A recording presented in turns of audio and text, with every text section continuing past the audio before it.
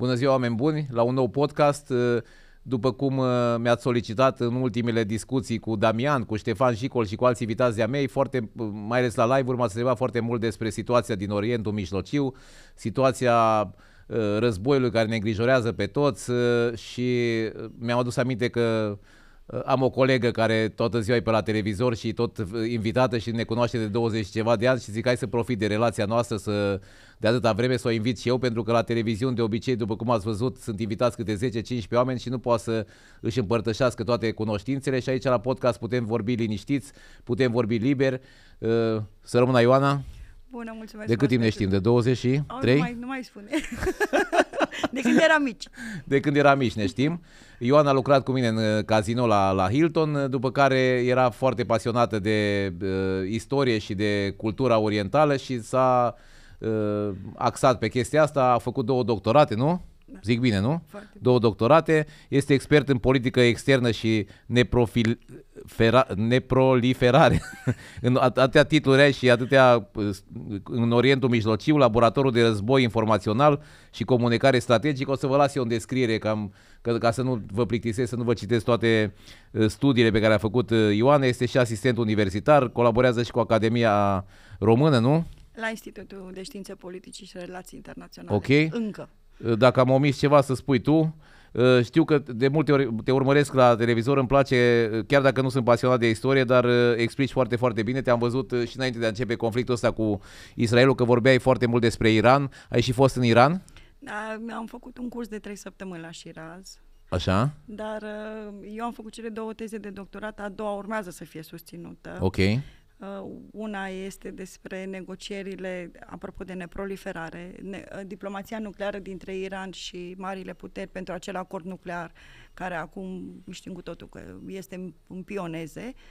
Iar a doua este despre influența religiei și a naționalismului persan asupra strategiei externe, politice externe a Iranului, despre care tocmai se discută foarte mult acum, pentru că vedem că în orice discuție sau abordare televizată și nu numai, apare și Iranul.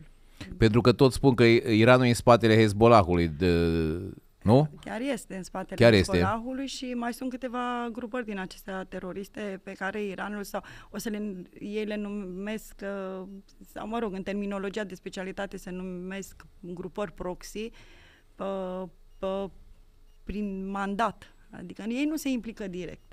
Pentru că evită o implicare directă, pentru că asta, desigur, ar însemna un război direct până la urmă, adică o asumare oficială.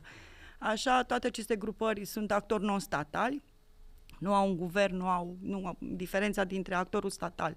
Ai un guvern, ai un președinte, toate instituțiile acelea statale. Acestea sunt niște grupări paramilitare care sunt înarmate de un stat sau altul, nu doar Iranul finanțează. Acum, dacă stăm și vrem să facem un exercițiu din acesta de sinceritate, aproape toată lumea finanțează o grupare sau alta sau se... Te referi la lumea arabă sau la toată lumea în general? În general se... În funcție de interesele lor, nu? În funcție de momentul din istorie, în funcție de războaie, în funcție de strategiile de politică externă. Dar acum sigur că vorbim despre Iran, pentru că inclusiv această grupare teroristă Hamas, nu, care a pornit... Hai să mergem un pic în spate ca să înțelegem, să înțeleagă și oamenii și să înțeleg și eu. Am văzut, eu știi că cunoscându-mă de atâția timp, știi că sunt asociat și am fost asociat cu cetățeni israelieni, cu evrei și merg în Israel cam din 96. Între timp, de când au început ăștia să construiască Dubaiul, am început și eu să vizitez Dubaiul de prin 2000 și ceva. De câte ori mă vedeau cu ștampilă de Dubai în Tel Aviv, în aeroport, mă țineau câte 2 ore să mă întrebe cu cine am fost, ce relații am, adică era o aversiune foarte, foarte mare. Trecând ani de zile și având stresul ăsta cu tot felul de ștampile de Dubai, la un moment dat, mergând în Dubai, am văzut evrei de aia percionați cu pălărie în cap până mall până în Dubai și pentru mine a fost un șoc. Am zis, bă, de unde mă condamnau ăștia că merg în Dubai, acum deja evrei sunt în Dubai. Ce s-a întâmplat? Adică cum s-a ajuns aici? Globalizarea. E vorba despre incentivul financiar până la urmă. Acum și primul meu loc de muncă când eram studentă la prestigioasă facultate de medicină pe care am abandonat-o și am lucrat pentru o companie, nu, care avea patroni din Israel și niște oameni absolut remarcabili. Deci, practic, Israelul s-a împrietenit cu Arabia Saudită, nu? Israelul s-a împrietenit sau lumea s-a împrietenit reciproc, pentru că lucrurile au și o altă valoare de întrebuințare dincolo de ceea ce vedem noi la televizor sau de ceea ce citim într-un titlu de presă. Un titlu de presă ce vrea să ne facă? Să ne atragă atenția să citim acel articol sau o prezentare într-un promo televizat, nu să stăm în fața televizorului, pentru că spanul acesta, atenția pe care un telespectator o are la un anume program este de 3, 4, 5 minute maxim. Dacă nu e ceva interesant sau care să prevestească sfârșitul lumii, sigur că schimbi programul și te duci la următorul sau te așezi la un film. Și atunci vedem tot felul de titluri din acestea senzaționaliste, începe războiul 3 mondial, bombe nucleare și așa mai departe. Relația dintre Israel și lumea arabă sau relația dintre Israel și Iran, toată lumea arabă sau o parte din lumea arabă? Că unii, cum ți-am zis eu, ei s-au împrietenit cu ăștia din Arabia Saudită, dar Iranul erau tot dușmani, adică lumea arabă nu e unită. Lumea arabă e foarte complicată și... De-aia ești aici, ca să... Să lămurim un aspect, iranienii nu sunt arabi, în primul rând. Ok, sunt persani, nu? Sunt persani, îi jignim foarte tare dacă spunem că este asta. Dar atunci, ca să nu intrăm în confuzii de genul ăsta, putem să spunem lumea musulmană sau lumea musulmană islamică. Pentru că ei sunt de obicei, musulmani. Cei care nu sunt în domeniu sau nu sunt prea cunoscători asociază arab-musulman, adică exact. E același lucru pentru majoritatea oamenilor, știi? Și din cauza asta se face confuzie că iranienii ar fi arabi, din cauza că sunt musulmani. Nici iranienii nu sunt arabi, la fel cum nici turcii, chiar dacă sunt musulmani suniți, nu sunt arabi. Deci lucrurile au și acolo... Ce înseamnă suniți și suiți? Islamul are aceste două ramuri, sunii și shia, în care șiiții. A fost acea schismă islamică, la fel cum a fost și în creștinism, nu în care... Ortodoxi și catolicii. Exact, acum 1400 și un pic de ani. Numai că ăștia sunt mai agresivi între ei, conflictul e mai mare, nu? Între suniți și șiiți. A fost, ei într-adevăr, 1400 de ani s-au luptat sau... Hai, povestește un pic din spate, așa. De asta de unde a plecat? Din momentul în care a trebuit să se hotărască cine este urmașul lui Mahomet. Și atunci partea asta șiită a vrut ca urmașul lui Mahomet să fie un văr de-a lui, și anume Ali, asta pe scurt, istoria e foarte complicată, în timp ce partea sunită avea alte preferințe, dar nu pe linie genealogică neapărat. Și acolo a fost ruperea aceasta a islamului, care fusese unitar până în acel moment. Partea iranieni, persanii de la acea vreme, iranieni, apropo, ca o pauză, nici măcar nu au fost musulmani la începuturile lor, erau zoroastrieni. Ei au fost cuceriți ulterior de arabi și așa au intrat ei în conglomeratul acesta. Ce înseamnă zoroastrieni? Erau un fel de credincioși, dacă vrei, adică o altă religie care mai se practică și acum în anumite părți. E un cuvânt cunoscut, de-aia te-am întrebat. Dar mai sunt anumiți practicanți ale acestei religii, este una dintre cele mai vechi religii, de fapt, cea mai veche fiind ei în ce cred? În zei? În ce cred? Au un areal la care ei se raportează. Dar islamul este o religie monoteistă, la fel cum este și creștinismul și iudaismul, au un singur Dumnezeu, da.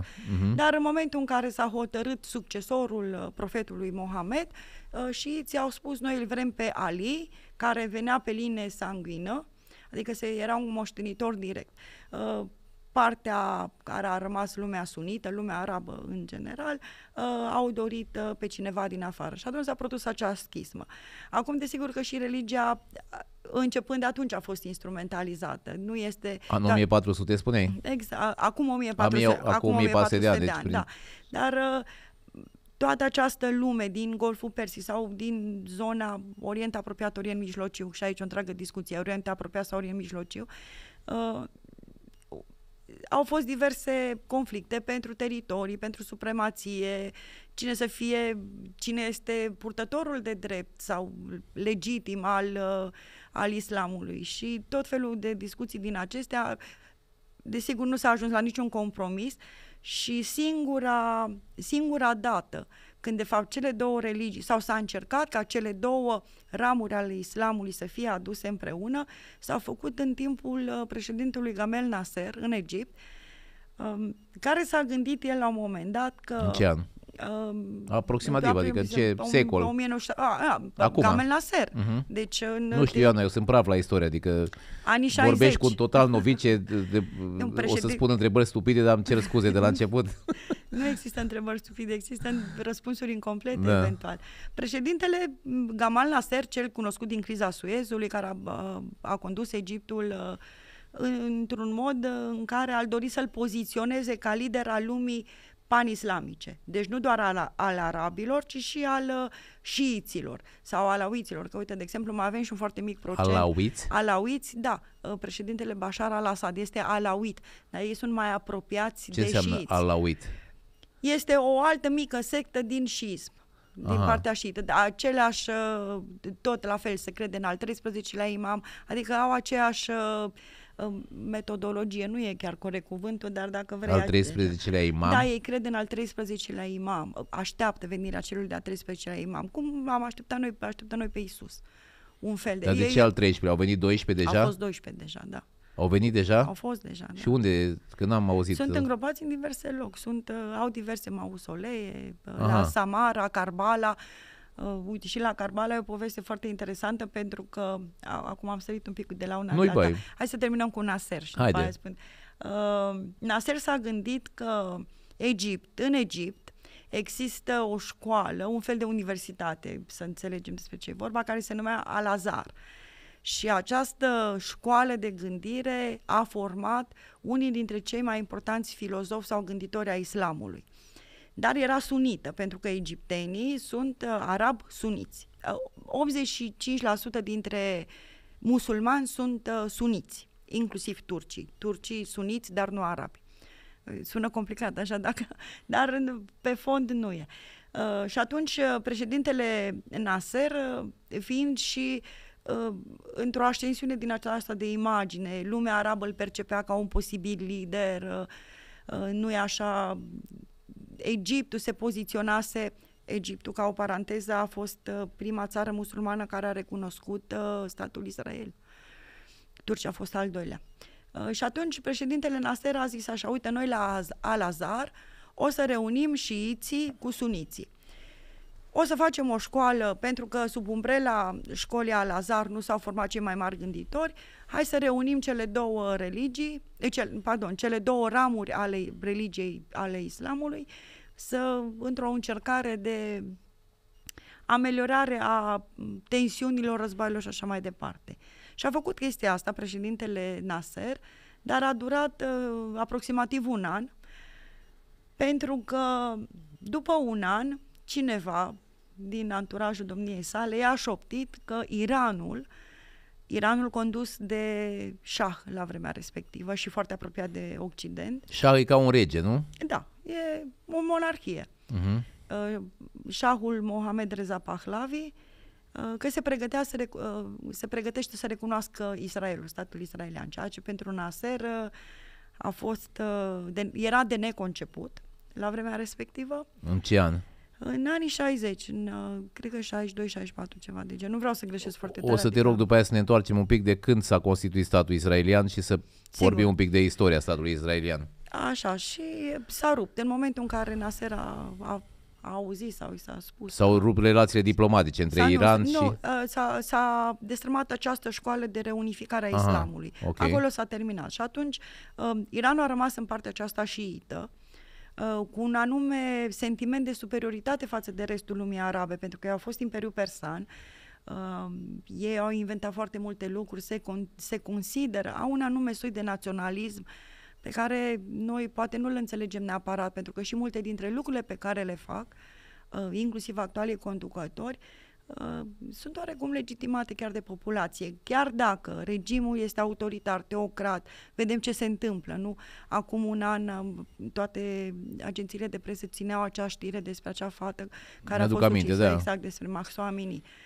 Paradoxul este că acum o lună O altă tânără de 16 ani a murit în aceleași condiții și nimeni n-a mai vorbit despre asta, sau foarte puțin.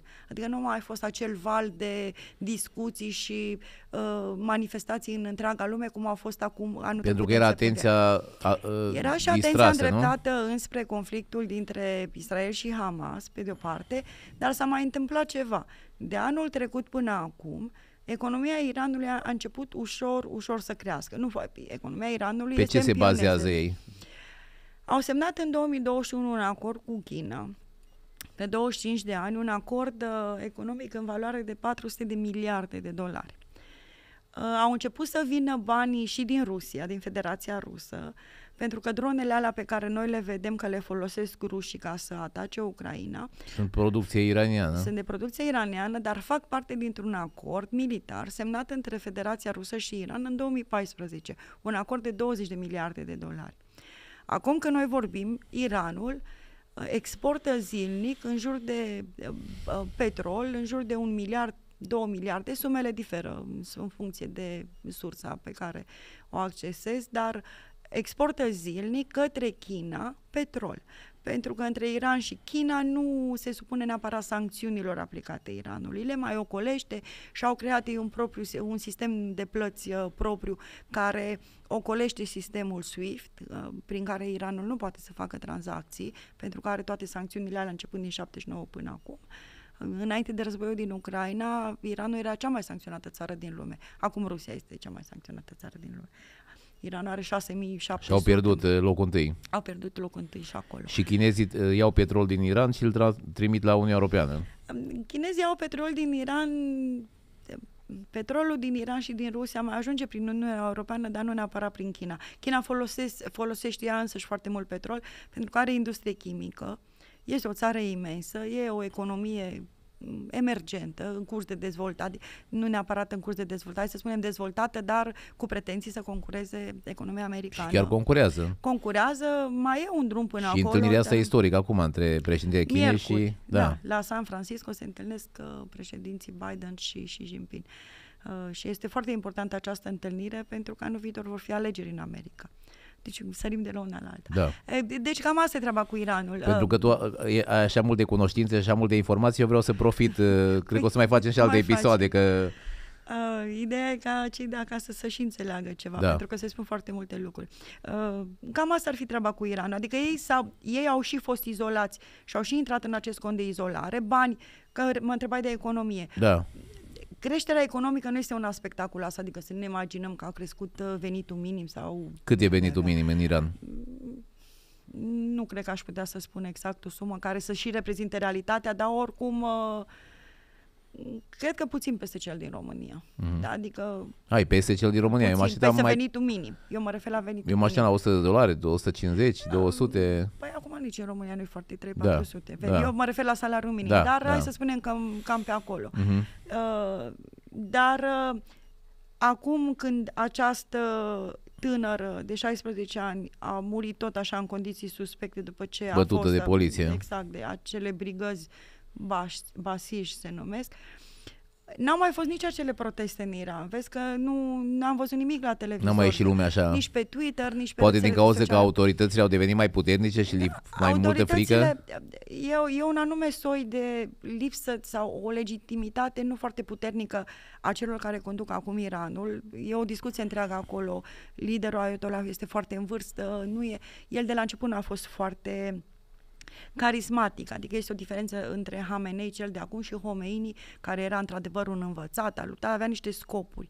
Era un intelectual. Cel de acum are o anumită criză de legitimitate încă de la începutul mandatului, de când a fost investit în această funcție. De asemenea, președintele iranian, Ebrahim Raisi, nu este foarte apăsat, dacă pot să spun, în comparație cu ce a fost înainte. Nici predecesorul lui, Hassan Rouhani, nu era neapărat un lider foarte carismatic, dacă ar fi să-l comparăm cu Erdogan, de exemplu. Dar avea altă pregătire, era educat în vest, cu un doctorat la Edinburgh, vorbitor de mai multe limbi străine, bun cunoscător al Occidentului și își calibra foarte bine discursul. Înaintea lui Rouhani a fost Ahmadinejad, care era de-a dreptul agresiv, dar președintele actual, Raisi, Este foarte moderat, parcă tot timpul așteaptă să îi se spună ceva. Ce să spună? Nu are un discurs din acela pe care poate iranienii l-ar aștepta. Pentru că iranienii își caută un lider. Deci anul trecut... E prea moale sau prea diplomat? Moale. Moale. Ei au un diplomat, ministrul lor de externe este un diplomat, predecesorul actualului ministru de externe a fost un diplomat care a promovat foarte mult Iranul, a avut o diplomație din aceasta publică foarte susținută, Javad Zarif, cu doctorat la Universitatea din Philadelphia, vorbitor de engleză perfect, făcea interviuri de la est la vest, de la nord la sud, adică de la CNN și posturi de televiziune de mare impact din Statele Unite, Marea Britanie, până la Russia Today. Se ducea peste tot și explica lucruri într-o manieră care îl făcea destul de agreabil, inclusiv pentru prezentatori. Adică era o persoană destul de invitată. A încercat să vândă imaginea Iranului într-un sens pozitiv. Atunci a fost o perioadă în care Iranul a avut o șansă bună. Acum a căzut din nou în acel con e un con negru, de fapt, un colț negru. I-au recunoscut că au ajutat Hamas sau că ajută Hamas în continuare? Oficial au recunoscut? Ei nici nu trebuie să recunoască, pentru că atâta vreme cât vin și spun că Hamas luptă pentru cauză dreaptă, e clar, adică indirect. Recunoaștere de la sine. Pentru ei cea mai importantă problemă acum este să nu intre într-un conflict direct. Ei sunt implicați în acest conflict. Acum, ca o altă paranteză, Hamasul nici măcar nu este creația lor de suflet. Ei l-au preluat din mers, cum ar veni. Au preluat din mers, undeva prin 2005 s-a materializat mai concret relația dintre Iran și Hamas. În timpul președinției lui Mahmoud Ahmadinejad, care într-adevăr avea un discurs foarte agresiv la adresa Israelului, antisemit, direct, adică fără niciun dubiu, copilul de suflet al Iranului este Hezbollah. Hezbollah a apărut undeva în anii 82-83, nimeni nu este foarte sigur de data de înființare, pentru că a apărut undeva pe fondul primului război dintre Israel și Liban. Atunci Iranul a investit financiar, militar, strategic, logistic în Hezbollah, în ceea ce începea să se fie deja Hezbollah era localizat tot unde este Liban, acum? În Liban, da, exact, în Liban, dar Iranul a investit în acel proiect incipient, nu pentru că neapărat își dorea acolo, puteau să-și trimită propriile trupe. Ei au investit în el pentru că au găsit teren fertil în care să investească și pentru că formațiunea aceea incipientă Hezbollah se lupta cu Israelul și asta a fost motivul de fapt pentru care Iranul, deși Iranul la vremea respectivă era în război cu Irakul, adică au găsit resursele financiare și umane necesare să investească și în această grupare care, desigur, între timp, Hezbollah este o adevărată armată. Adică ceea ce vedem noi acum că face Hamas și oricum teroriștii Hamas au dus acum aceste atacuri la un alt nivel. Noi am văzut că atunci pe 7 octombrie n-au mai fost niște 2-3 rachete din astea care oricum erau anihilate sau... Am înțeles că au intrat 2000 de oameni odată. Dar nu că doar au intrat 2000 de oameni, penetrat zidul în 15 locuri, în 16 aer locuri. terestru pe mare, adică un atac foarte bine organizat, foarte ca o armată... O strategie, propriu zis. Că un atac terorist vine... Mie totuși nu vine să cred, Ioana, că israelienii n-au știut. Deci eu nu pot să cred chestia asta, nu pot să o înghit, pentru că am fost de zeci de ori în Israel, am văzut ce securitate au, ce controle au, ce pază au și tot, și nu numai eu, dar am văzut mulți cetățeni israelieni care sunt vorbitori de limba română la diferite televiziuni și tot spuneau și ei ca și mine că nu pot să creadă că... Părerea ta care este? Părerea mea e că eu, fiind cercetător, eu nu pot să lucrez decât cu ceea ce pot să verific. Și asta îți dă credibilitate. Acum, chiar dacă pe termen scurt eu pot să spun acum ceva super senzațional și toată lumea o să dea 10.000 de clicuri să vadă acea informație, eu nu pot să o verific. Și asta înseamnă că pe termen mediu și lung eu îmi pierd credibilitatea și cred că ar fi un lucru greșit. Tu, ca specialist, nu poți să dai cu părerea, cu alte cuvinte, nu? Eu pot să-mi dau cu părerea, dar pot să-mi dau cu părerea într-un cadru mai puțin oficial, nu atunci când știu că se uită 1.000-5.000 de oameni și care își iau informația de la tine. E o chestie pe care eu tot o spun și poate e un pic redundantă, dar cred că ar trebui să fie un motto sau o axiomă pentru orice om de bună credință, etic, profesional, în cercetare, indiferent de domeniul cercetării.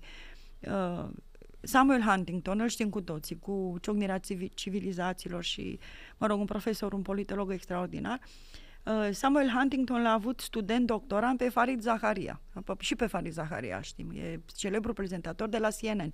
Deci are un doctorat în sociologie, științe umane.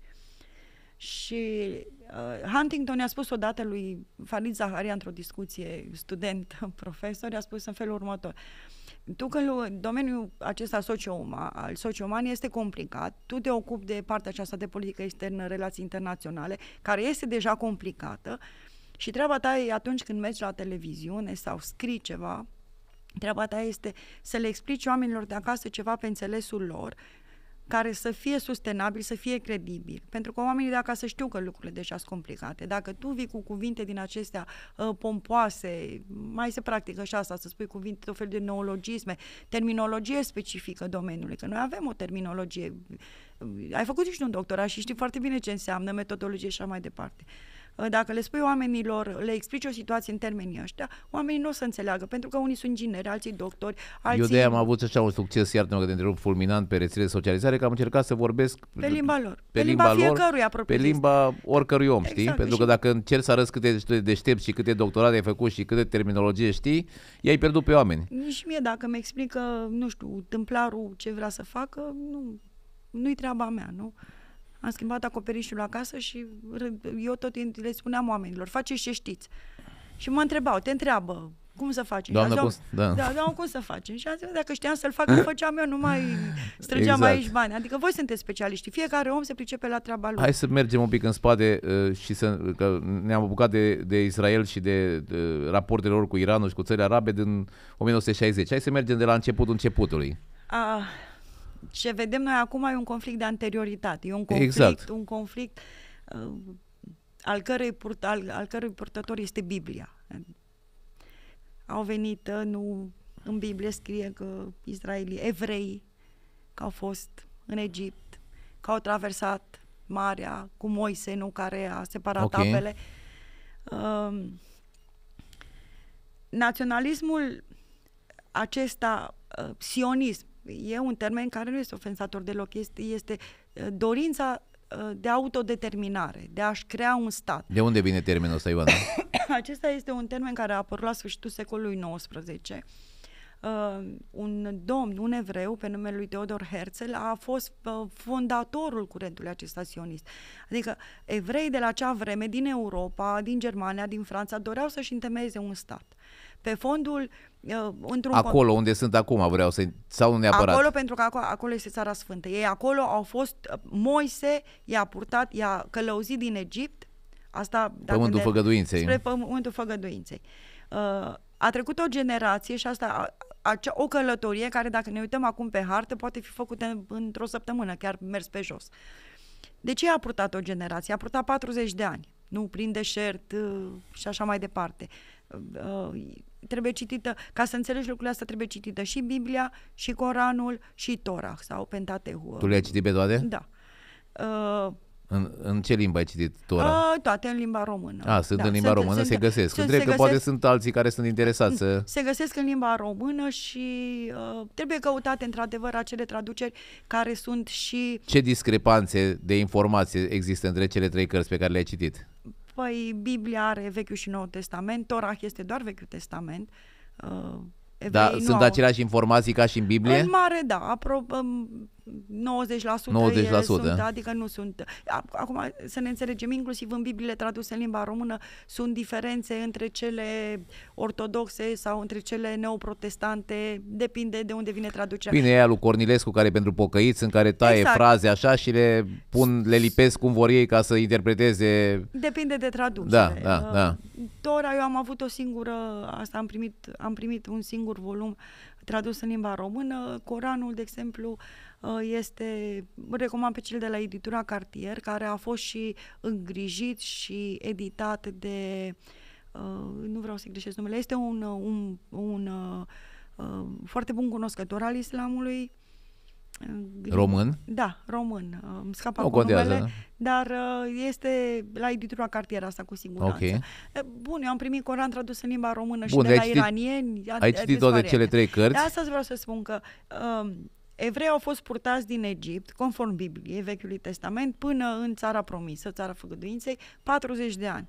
De ce au fost purtați 40 de ani? Tocmai ca să se dilueze, sau acea generație care încă mai trăise în sclavie, să nu poarte acele amintiri dureroase în noul pământ, adică toți acei evrei care vor fi ajuns în țara făgăduinței să plece de la zero ca memorie istorică, să nu-și construiască o țară, dacă vrei, bazată pe traumele, pe trauma colectivă a poporului evreu, dar mai mult decât atât, lasă mă gândesc acum, atunci când îți întemeiezi un stat pe o traumă, ești foarte supus, ești foarte emoțional și ai și tendința de a te răzbuna. Și probabil această călătorie de 40 de ani a avut și efectul acesta de purificare emoțională, astfel atunci când evreii își vor fi creat acel stat, să nu aibă, să nu simtă nevoia de a se răzbuna pe egipteni pentru că i-au ținut în sclavie. Bun, asta cu ținut în sclavie scrie doar în Biblie, dar de dragul discuției spunem că așa a fost. Și atunci s-a dorit, Dumnezeu ce a dorit? Să creeze un stat, poporul ales, pur, curat, care să nu facă la rândul lui rău altor națiuni. Mă rog, 2000 de ani de istorie, până la urmă știm cu toți, ajungem în secolul XIX, se crease acest curent pe fundalul în care inclusiv în Europa nu se crease acel curent naționalist în care începeau să se formeze statele, granițele, așa cum le știm noi acum, sau în mare parte cum le știm noi acum. Apoi a venit primul război mondial și, desigur, declarația în 14 puncte a lui Woodrow Wilson cu dreptul la autodeterminare pe principii etnice. Evreii tot nu aveau stat. Curentul acela sionist plecase, într-adevăr, Theodor Herzl a fost fondatorul lui și este recunoscut ca atare, iar pe bucata asta de pământ înspre care noi ne uităm acum, care nici măcar nu e foarte mare, în 1917 aveam aceste două popoare. Aveam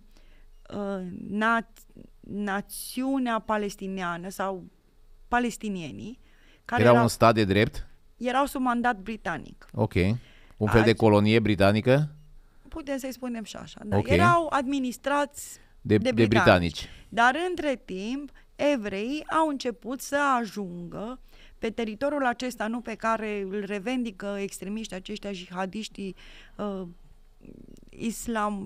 islamiști. Ei sunt islamiști. Au început să vină evrei dinspre Europa. Au început, unii au cumpărat pământuri, alții le-au mai luat cu forța, adică lucrurile... Ce înseamnă le-au luat cu forța? Pur și simplu le-au luat cu forța. Adică i-au împușcat pe ea și i-au dat afară sau cum? Nu neapărat că i-au împușcat, a fost forțat să plece. A fost o colonizare, nu știu, un pic cam dur cuvântul colonizare, dar a fost făcută oarecum și sub, sau cu îngăduirea britanicilor. Din ce punct au început? Adică de unde... Din nord au început să se așeze. E o poveste, de fapt nici nu e o poveste, dar e o metaforă foarte frumoasă pe care un poet, faimos poet israelian, o spunea, Amos Oz îl cheamă, și povestește cum se întâmpla, cum a fost atunci. Au venit evrei, au început să își ia câte o bucățică de pământ, toți acești evrei care veneau... Să-și cumpere de la palestinieni, nu? Să cumpere. Palestinienii fie le vindeau, fie plecau, de bunăvoie sau puțin siliți. De asta spun că lucrurile sunt mai complicate decât poate unii vrea să le facă să pară. A fost o istorie într-un context aparte. Asta nu înseamnă că noi acum trebuie să arătăm cu degetul spre unii sau spre alții. Pentru nici că nu ăsta e scopul discuției. Scopul e să lămurim niște lucruri. Nu noi doi, spun în general, pentru că dacă o să facem mereu chestia asta, să încercăm să găsim doar vinovații, da, cine îi dă bine. Lucrurile acolo nu se vor așeza niciodată și nu vom face altceva decât să fim din nou martorii altor atacuri teroriste, alte zeci de mii de oameni morți, uciși, copii, femei, soldați, pentru că noi vorbim foarte mult, ca o mică paranteză, noi vorbim foarte mult despre civili uciși, dar și soldații sunt toți oameni și în aceste război... Bine, își asumă, Ioana. Își asumă, dar dacă ne gândim că și soldații au acasă copii, soții, frate, adică e acolo și o pierdere. Bun, au venit, apropo de ce spunea Amos Oz, spunea așa că palestinienii cei mai bogați, care mă rog, aveau un anumit statut social și o anumită situație financiară, au plecat de pe teritoriul acestea palestiniene și au ajuns în Iordania. Noi în Iordania, așa cum când vorbim, avem o comunitate palestiniană foarte importantă. De aceea și toate aceste mici fricțiuni pe care noi vedem la televizor, de ce nu mai primesc refugiați și așa mai departe. Și spunea așa, palestinienii bogați care au ajuns în Iordania se duceau duminica în partea de est, Ierusalim, da? Se duceau pe munte la fostul hotel imperial, așa se numea pe vremea britanicilor, și se uitau jos în vale la noul hotel Regele David, construit de evrei. Palestinienii își luau micul dejun la hotelul imperial și evreii își luau micul dejun la hotel Regele David și erau palestinienii care se uitau cu părere de rău, cu regrete, înspre ceea ce se întâmpla în vale, la evreii care își construiau un stat, în timp ce palestinienii plângeau după cel pe care nu l-au avut niciodată.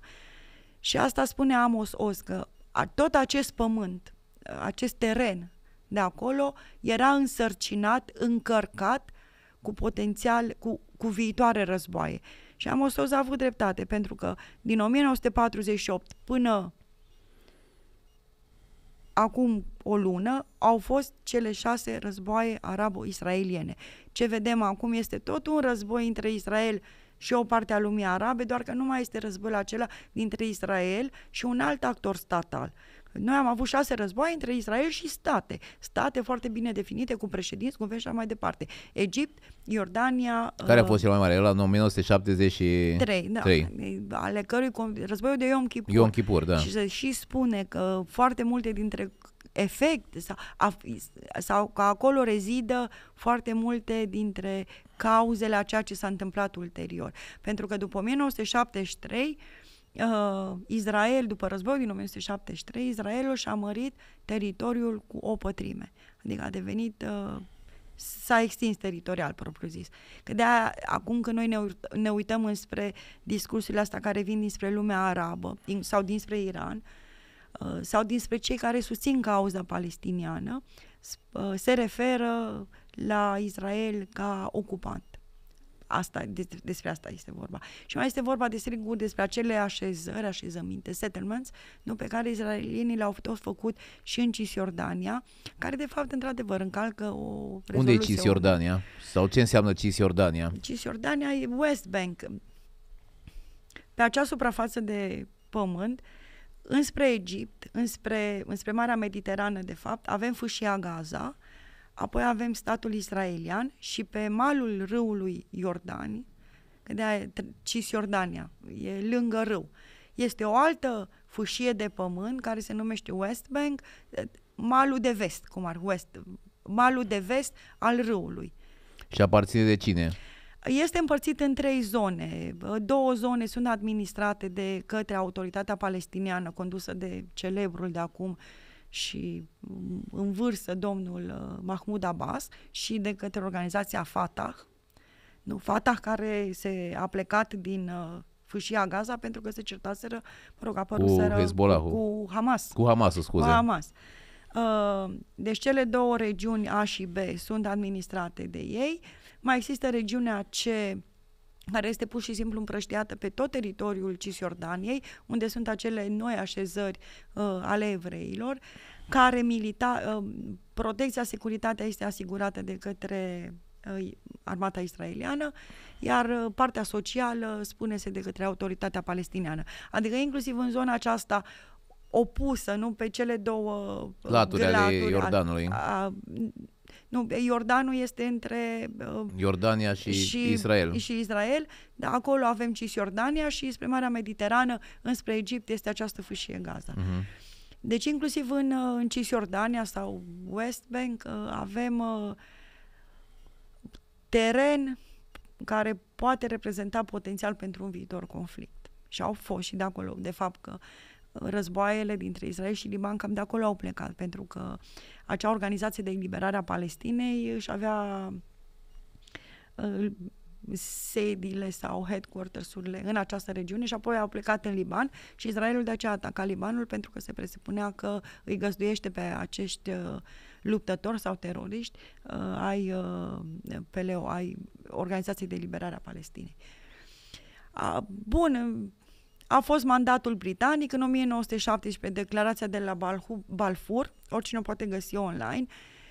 Și acolo, în declarația de la Balfour, iarăși sunt câteva fragmente discutabile, pentru că Lordul Balfour, care nu fusese niciodată în teritoriile acestea ale lumii arabe, și spunea un coleg de al domniei sale, Lordul Palmerston, că Lordul Balfour nu era conștient de prezența sau de ce înseamnă arabii până când a ajuns în Damasc și aceștia au aruncat cu pietre în el.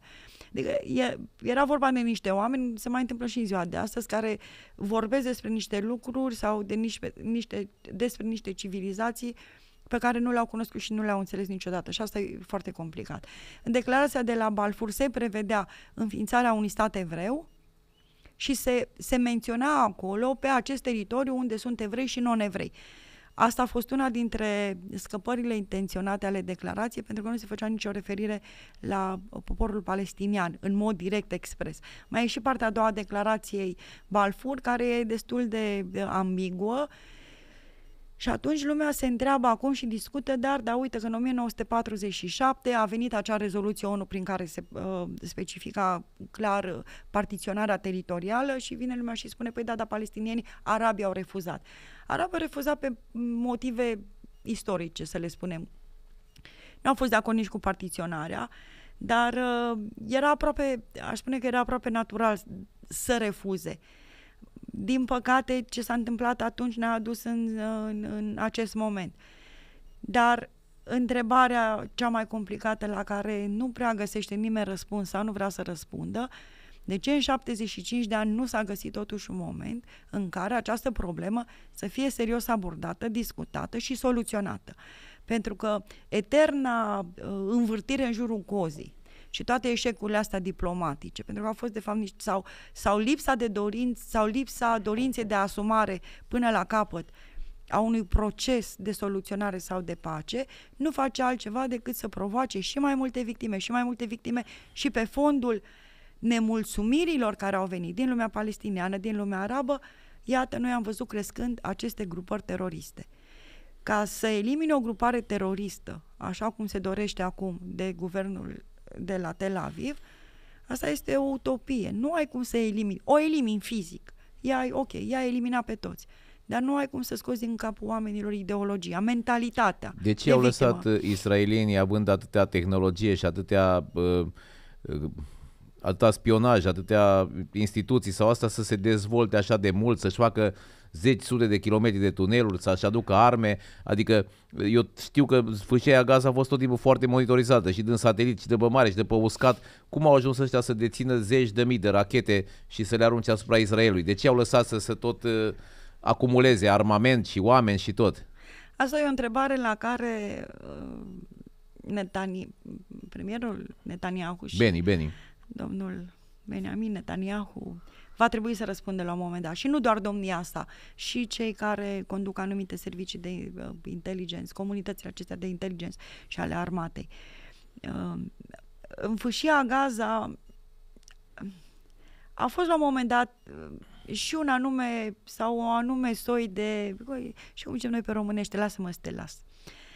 Partea israeliană a crezut că dacă îi lasă în pace să-și vadă de treburile lor, îi vor lăsa și ei pe ei în pace, deși noi, e și un anume soi de naivitate în mediul analitic actual. Să văd din satelit tunelurile alea și tot. Ei sunt prieteni cu americanii care au tehnologii de spionaj extrem de bine puse la punct și se știa clar că, adică ceva se întâmplă și probabil n-au crezut că se va întâmpla la magnitudinea asta, dar problema e felul următor. Noi acum stăm și analizăm, a fost acel atac terorist din 7 octombrie și a avut o felul de scuze din acestea. Da, domnule, dar uite că în ultimii ani n-a mai fost. Păi cum n-a mai fost? Că a fost în 2019, în 2021. Tot timpul s-a mai detonat un autobuz, tot timpul s-a mai întâmplat ceva. Salvele acelea de rachete, 150, 200, 300, într-adevăr.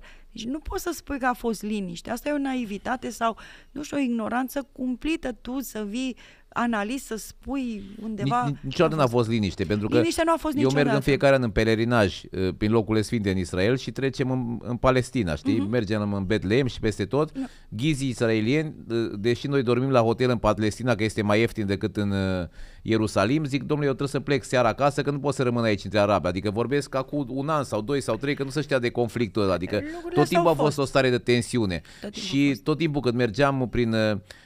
Pe mine m-a frapat faptul că nu s-au delimitat niște granițe, zic, bă, până aici sunt israelieni, dar aici sunt palestinieni. Tot timpul erau amestecați, adică și în satele alea pe unde treceam noi ca să mergem în locurile sfinte, erau sate de palestinieni, după aia răstate de israelieni, după aia ori amestecați, ori separați, dar nu erau așa delimitați, zic, bă, până aici sunt israelieni, până aici sunt palestinieni, știi? Nu există, tocmai asta e una dintre probleme, că nu există o delimitare clară și ce s-a întâmplat. Și politica lui Netanyahu a fost că dacă va crește natalitatea israeliană și aceste sate vor deveni mixte și populația israeliană va depăși ca număr pe cea palestiniană, atunci pe principiul autodeterminării etnice, acele teritorii vor putea de asta fi pură teorie, pentru că tot timpul arabii au făcut mai mulți copii, israelienii s-au dus înspre Occident, unde sunt tot mai puțini copii, tot mai...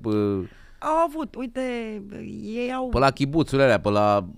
Acolo. Politica lor a funcționat pentru că Israelul și-a mărit populația, adică față de numărul inițial de imigranți. Și că au dus din altă parte, Ioana.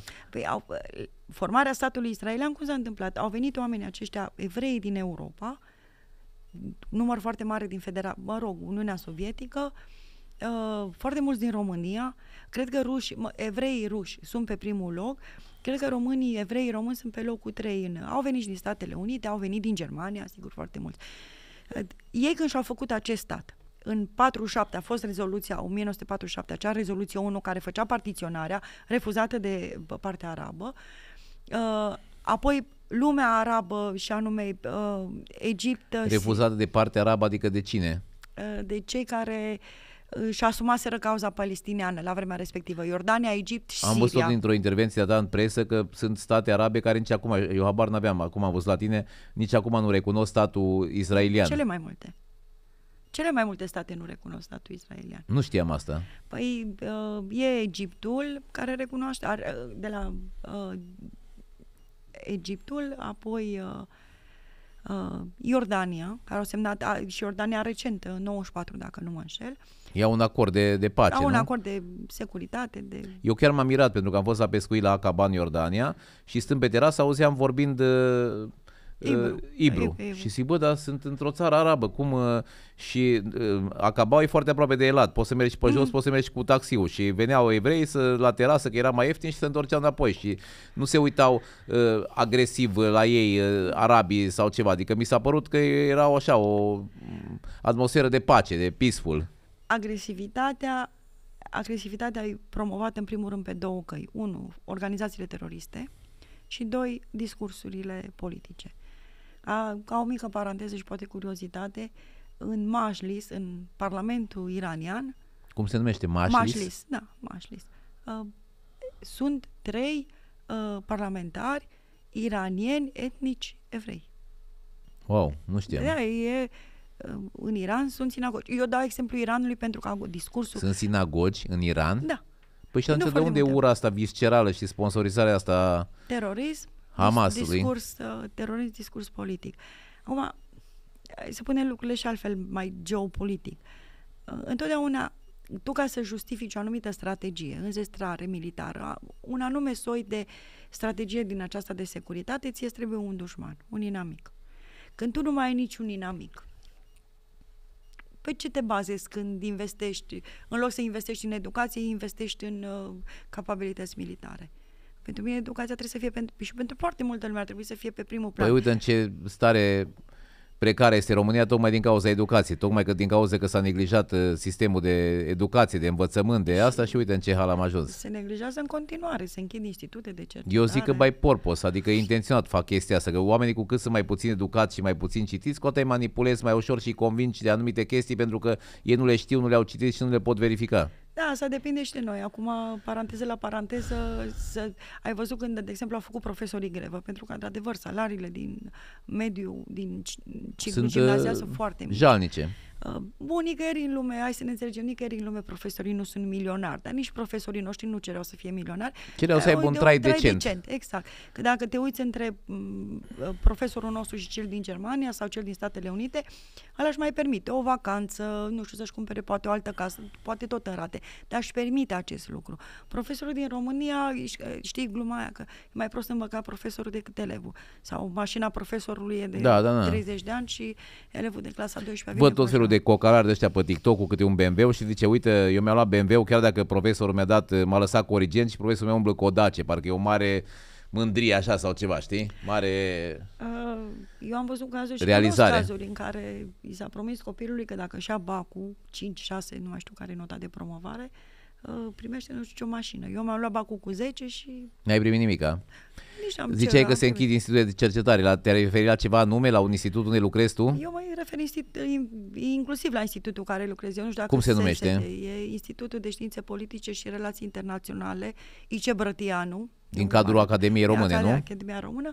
Și acum s-a trecut, a fost promulgată de președinte acea lege și a apărut în monitor oficial de comasare sau închidere a unor institute. De președinte care se plimbă cu avion de 1 milion și ceva de euro până în Africa și înapoi, stă 9 zile să vadă girafele. Câți oameni erau în cadrul institutului ăsta? Noi suntem, cred că 38 de colegi cercetători și avem un mic aparat din acesta de resurse umane. Ce salarii sunt acolo sau câți bani se primesc acolo la institutul ăsta? Ai spus de câți ani ne cunoaștem, știe lumea cât de bătrâni suntem. Acum să mai spun și salariul. Păi nu, ca să înțeleagă oamenii cam cât de tare apreciază statul român un om care și-a tocit coatele pe băncile școlii, care și-a dat 2 doctorate, care zi și noapte face chestia asta, cam cât câștigă un om de ăsta care citește nu știu câte zeci de cărți pe lună și tu ai demonstrat aici în discuția asta care am avut-o de o oră, că citești zeci de cărți pe lună, cam cu cât de tare e apreciat un asemenea om de către statul român. Nu suficient încât să-ți faci măcar credit să-ți cumperi o casă. Ideea e în felul deci nici măcar te încadrezi la un credit pe prima casă, aia înseamnă că ai un salar de maxim 4.000 de ron. Ideea e că atunci când faci ce faci, trebuie să-ți placă ce faci. Clar, păi nu poți să stai pe 4.000 de ron să faci 2 doctorate și să... Bun, mai sunt și etape, sigur că sunt, dar salariile oricum nu sunt foarte mari.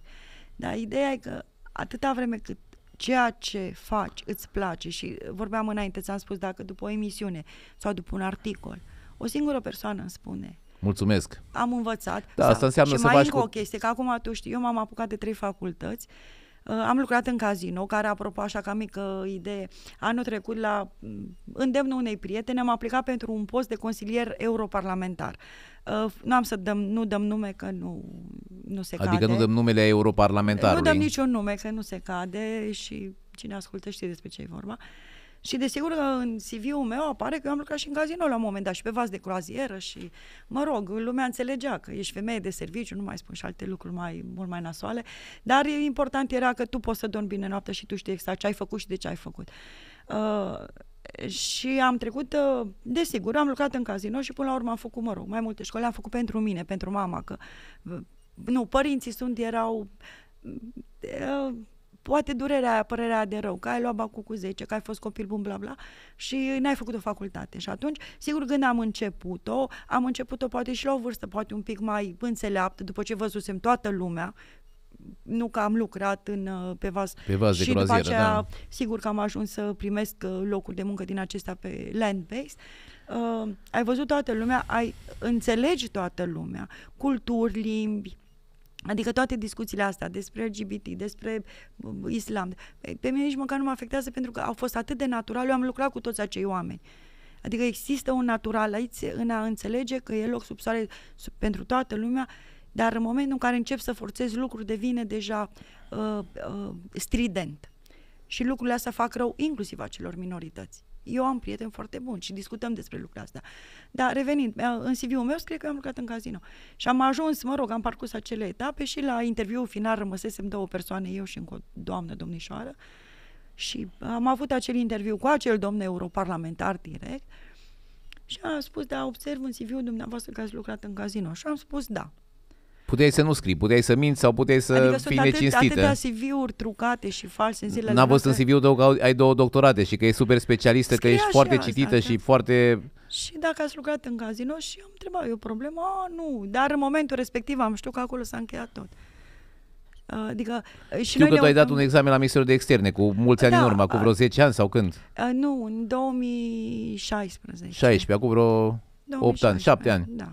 Și că ai luat 10 și că totuși nu lucrezi la Ministerul de Externe. Cum s-a întâmplat? Nu, atunci a fost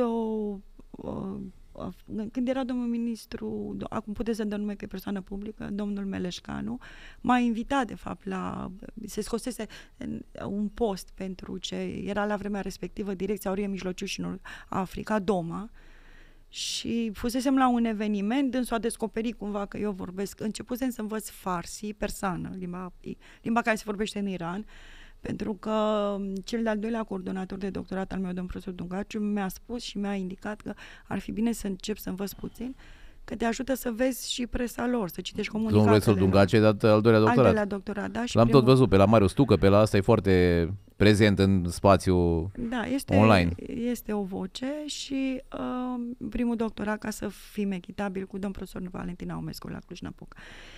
Și revenea domnul Meleșcanu, într-o pauză a venit, stăteam acolo, a venit și m-a întrebat, vorbiți? Și am zis, ei, vorbesc puțin, că începusem la Fides, foarte scumpe și cursurile și așa, vorbesc puțin și da, vă rog să veniți, că va fi un concurs, că am zis ok. Și între timp s-a schimbat și guvernul, dacă nu mi-amintesc cam asta, s-a schimbat premierul, s-a schimbat și ministru și nu m-a mai sunat nimeni, cam asta a fost povestea. Am mai aplicat după aceea în 2018. Da, în 2018, în toamnă, tot așa era un post și mi s-a respins dosarul pentru că era un zip de acela condensat, pentru că trebuia să trimis toate documentele, trebuia să fie 15 mega maxim, ele erau mai mari și mi s-a respins dosarul, am făcut și screenshot, am zis așa, că pentru posteritate, că nu se poate deschide dosarul. E un simplu click dreapta. Păi caute motive când își bagă, ai văzut că la stat se bagă nepoți, cumnații și atunci caută tot felul de motive. Da, e și asta, e foarte adevărat și probabil înainte era și mai adevărat, dar n-aș vrea totuși nici să bagatelizăm munca celor care într-adevăr sunt oameni Ioana, care dar putea să te sune să zică, Doamnă, nu putem să deschidem dosarul, dați-ne pe alt format, veniți cu un de la cu memory stick la noi, să-l băgăm în calculator. Adică dacă ai nevoie de un specialist, într-adevăr, un om cu cunoștințe deosebite, care se folosește la Ministerul de Externe, care e specialist pe Orientul Mijlociu, te împiedici că nu poți să-i deschizi dosarul de pe calculator? Acum facem istorie contrafactuală, nici măcar nu mai contează, dar mi s-a părut amuzant felul în care, s-a întâmplat, s-au decurs lucrurile. Sunt și în Ministerul de Externe și eu sunt convinsă că și în alte ministere. Eu personal am prieteni care lucrează acolo, sunt vorbitori de limbi mai complicate și mai exotice, care fac foarte bună treabă. Acum, sigur că nu totdeauna ce vedem noi la televizor poate e cea mai bună calitate sau ceea ce am vrea noi să fie. Poate că politica externă a României nu este așa cum ne dorim noi și ar putea într-adevăr să fie mai bună, dar până la urmă mereu e loc de mai bine. Dar asta ar fi foarte important ca locurile acestea să fie într-adevăr ocupate de oameni pasionați, care nu te duci acolo neapărat, nu trebuie să fim ipocriți, banii au un rol foarte important, că până la urmă trebuie să trăiești, nu? Să plătești facturi și așa mai departe, sau nu știu, să mai schimbi sacou care te duci la televiziune, dar e foarte important ca ceea ce faci să-ți placă. Ori eu cunosc oameni, inclusiv din presă, inclusiv din cercetare, inclusiv din Ministerul de Externe, care pur și simplu iubesc ceea ce fac. Și se vede pe ei când vorbești cu ei. Și mie, acum, nu-i prea modest să spui, dar și mie mi se spune adesea, se vede că îți place ce faci. Încep să vorbești. Păi nu poți să faci performanță, Ioana, dacă nu-ți place ceea ce faci și faci forțat doar pentru bani sau doar pentru... Și pentru bani. Și mai avem noi, mai e și o chestie, acum nu știu dacă e neapărat specific românească, dar uite, dacă te uiți, de exemplu, și în social, pe rețele de socializare, în momentul în care apare o speță, nu știu, acum e conflictul acesta dintre Israel și Hamas, atacul terorist, ne întoarcem imediat tot la ce el. se întâmplă acolo. Imediat apar ironii de genul, hai, care e specialist pe... Bun, cei care te cunosc vin și te întreabă. După aceea apar tot felul de formatori din aceștia de opinie. Ai, domnule, că trebuie să asculți pe aia din America. Eu am învățat și în America, pe mine mă cheamă și în America și în Canada să scriu, să colaborez cu ei. Dar avem parcă și tendința asta de... Ai învățat și în America? Da, eu de după fapt Iran sau înainte de Iran? Mai recent, 2019. Și nu te-a afectat statul tău în Iran? Pentru că am înțeles că dacă ai viză de Iran, te mai lasă în America, e adevărat? Nu, asta în Israel nu funcționează. Doar în Israel? Ok. Dar oricum pașaportul se poate și schimba. Eu am făcut acel curs de neproliferare la Midbury și la Viena. E același. Neproliferare nucleară. Ce înseamnă neproliferare nucleară? Adică o metodă de a căuta să limitezi creșterea numărului de focoase nucleare, de arme nucleare. Știu că era acordul dintre Rusia și America, nu? Ultimul, care spunea că nu mai e valabil și că... Nu mai e valabil. Federația Rusă și-a suspendat participarea la New Start, se numește. A fost, de-a lungul timpului au fost mai multe acorduri și tratate între Uniunea Sovietică și Statele Unite, pentru că cele două țări dețin 90% din arsenalul nuclear global. Cele mai multe le are Rusia, 6.000 și puțin, apoi vin Statele Unite cu 5.000 și puțin. Și mai avem China, Marea Britanie și Franța, care au fiecare cam câte 300, să spunem. Marea Britanie cred că vreo 250 de focoase nucleare, dar Marea Britanie vrea să-și crească numărul de focoase până în 2030, ceea ce nu e prea legal, că încalcă termenii tratatului de neproliferare nucleară. Dar cu ce ajută? Că dacă e un război nuclear, oricum se termină tot și murim toți. Exact. Ajută la descurajare. Armele nucleare au fost făcute sau construite inițial pentru a descuraja dușmanii să te atace. Deci de-aia și americanii și rușii au cele mai multe focoase, pentru că ei au intrat în cursa înarmării în anii 50 și fiecare trebuia să aibă mai multe. Războiul rece. Războiul rece. Și războiul rece a avut, în timpul războiului rece, de exemplu, era o adevărată nebunie în Statele Unite. Eu sunt convinsă că și în Uniunea Sovietică, doar că de acolo nu prea se știa, că nu transpira mare lucru decât ce doreau ei să ne arate. Dar era o adevărată aproape isterie în America să ai un bunker, la fel cum au israelieni acum, apropo, ei au pe motive întemeiate.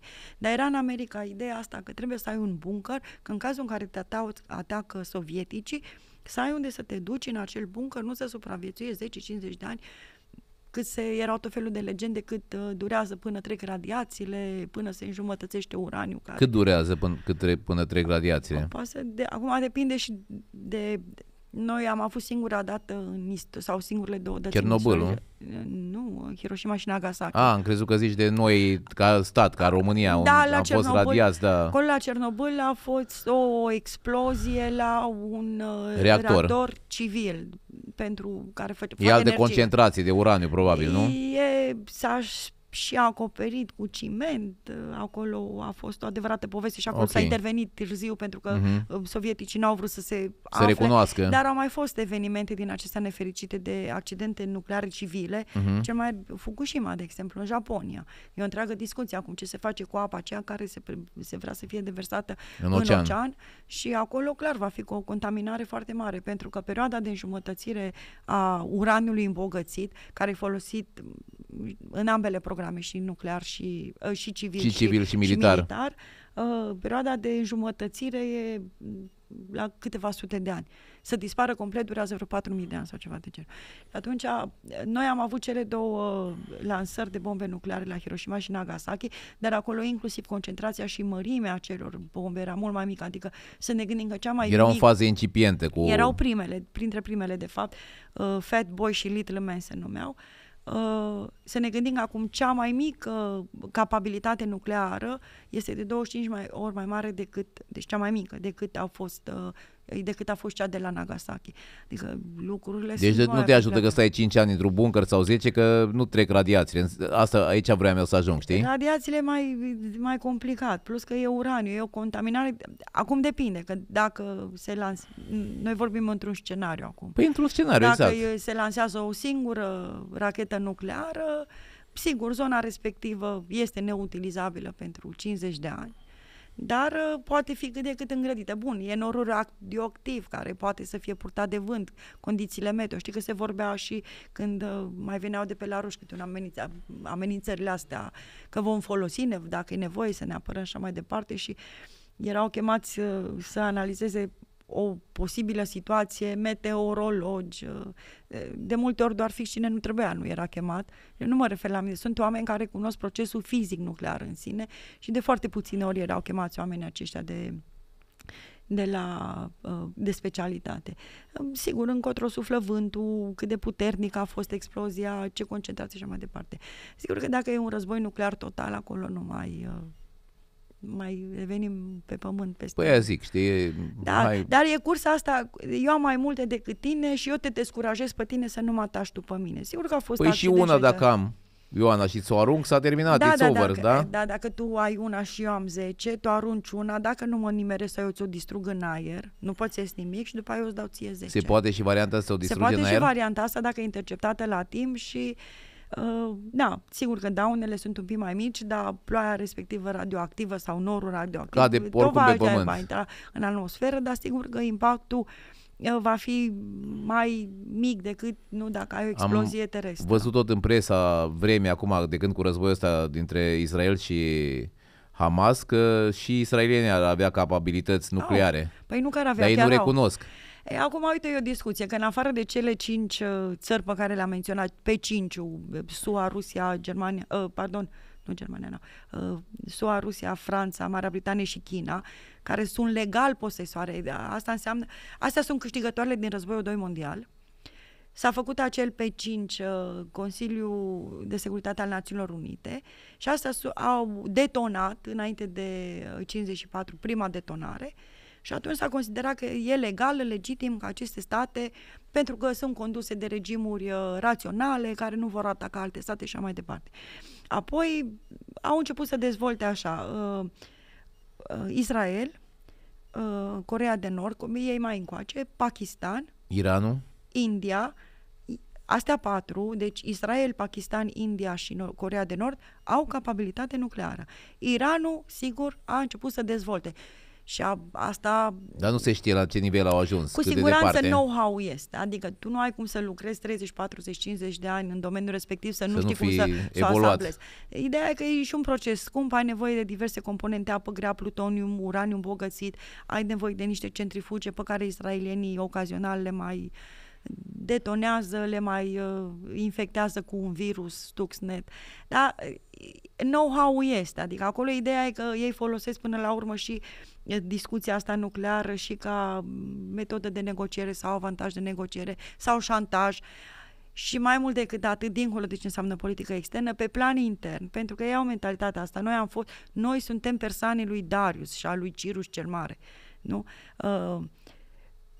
A devenit aproape o mândrie națională pentru oamenii de rând. Adică nu și pentru conducători, sigur, pentru liderii politici, teocrația de la Teheran, dar inclusiv pentru oameni de pe stradă. Pentru că tu să-ți faci un program nuclear ai nevoie de oameni foarte bine pregătiți în domeniu, tehnologie, resurse financiare. Adică e un întreg conglomerat de factori care te fac pe tine iranian, nu? Chiar dacă lumea din jur e supărată, te fac să fii mândru că tu ai chestia asta. Pentru că iranienii, atât oamenii de rând cât și conducerea, suferă foarte mult că sunt izolați, nu se arată, sigur. Dar ei, nu, care au fost un imperiu, care au ajuns până în Grecia. Imperiul Persan. Exact. Izolarea aceasta la care i-a obligat aproape America și, mă rog, Occidentul, i-a frustrat foarte mult în ultimii 43 de ani. Și de aia încearcă să lovească și colo-colo. încearcă să iasă tot timpul din matca asta a izolării. Ei, bun, s-au deschis spre China, au aceste acorduri cu Federația Rusă, au inclusiv pe plan local, pe plan regional. Adică e o naivitate din aceasta în care, repet, poate necunoaștere, poate evitarea discuției, pentru că e o temă sensibilă. Nu ai cum să spui, domnule, dar sunt 3 evrei în Parlamentul iranian. E foarte complicat să spui chestia asta, pentru că trăim într-o lume din asta în care trebuie să ai un anume soi de discurs, altfel riști să fie etichetat, că ești ori pe ala de stânga, ori pe ala de dreapta. Dar eu sunt șocat de că mi-ai spus că sunt sinagogi în Iran, știind ura asta viscerală care se promovează peste tot în media a Iranului către Israel, știi? Că ai zis de citit. Este o carte și cartea respectivă, sunt mai multe cărți. Cartea respectivă se numește, este în limba engleză, din păcate, nu este tradusă în limba română, dar ar însemna Treacherous Alliance și este vorba despre relația dintre Iran, Israel și Statele Unite. Este scrisă de un american de origini iraniene, care a fost și în cabinetul lui Obama, în administrația Obama, a fost consilier. dar este născut în Statele Unite, este a doua sau a treia generație, Trita Parsi îl cheamă. A scris cartea asta, pentru că toată lumea are impresia că aceste 3 state se află într-o maximă tensiune și acum începe război. Vezi că și la televizor toată lumea spune, a zis Iranul, a făcut Iranul, SUA avertizează. Asta e discurs, asta face parte din discursul lor natural. Pentru Iran să intre acum în război cu SUA este cea mai mare greșeală. Care-i scopul meu dacă eu sunt președintele și Ayatollah?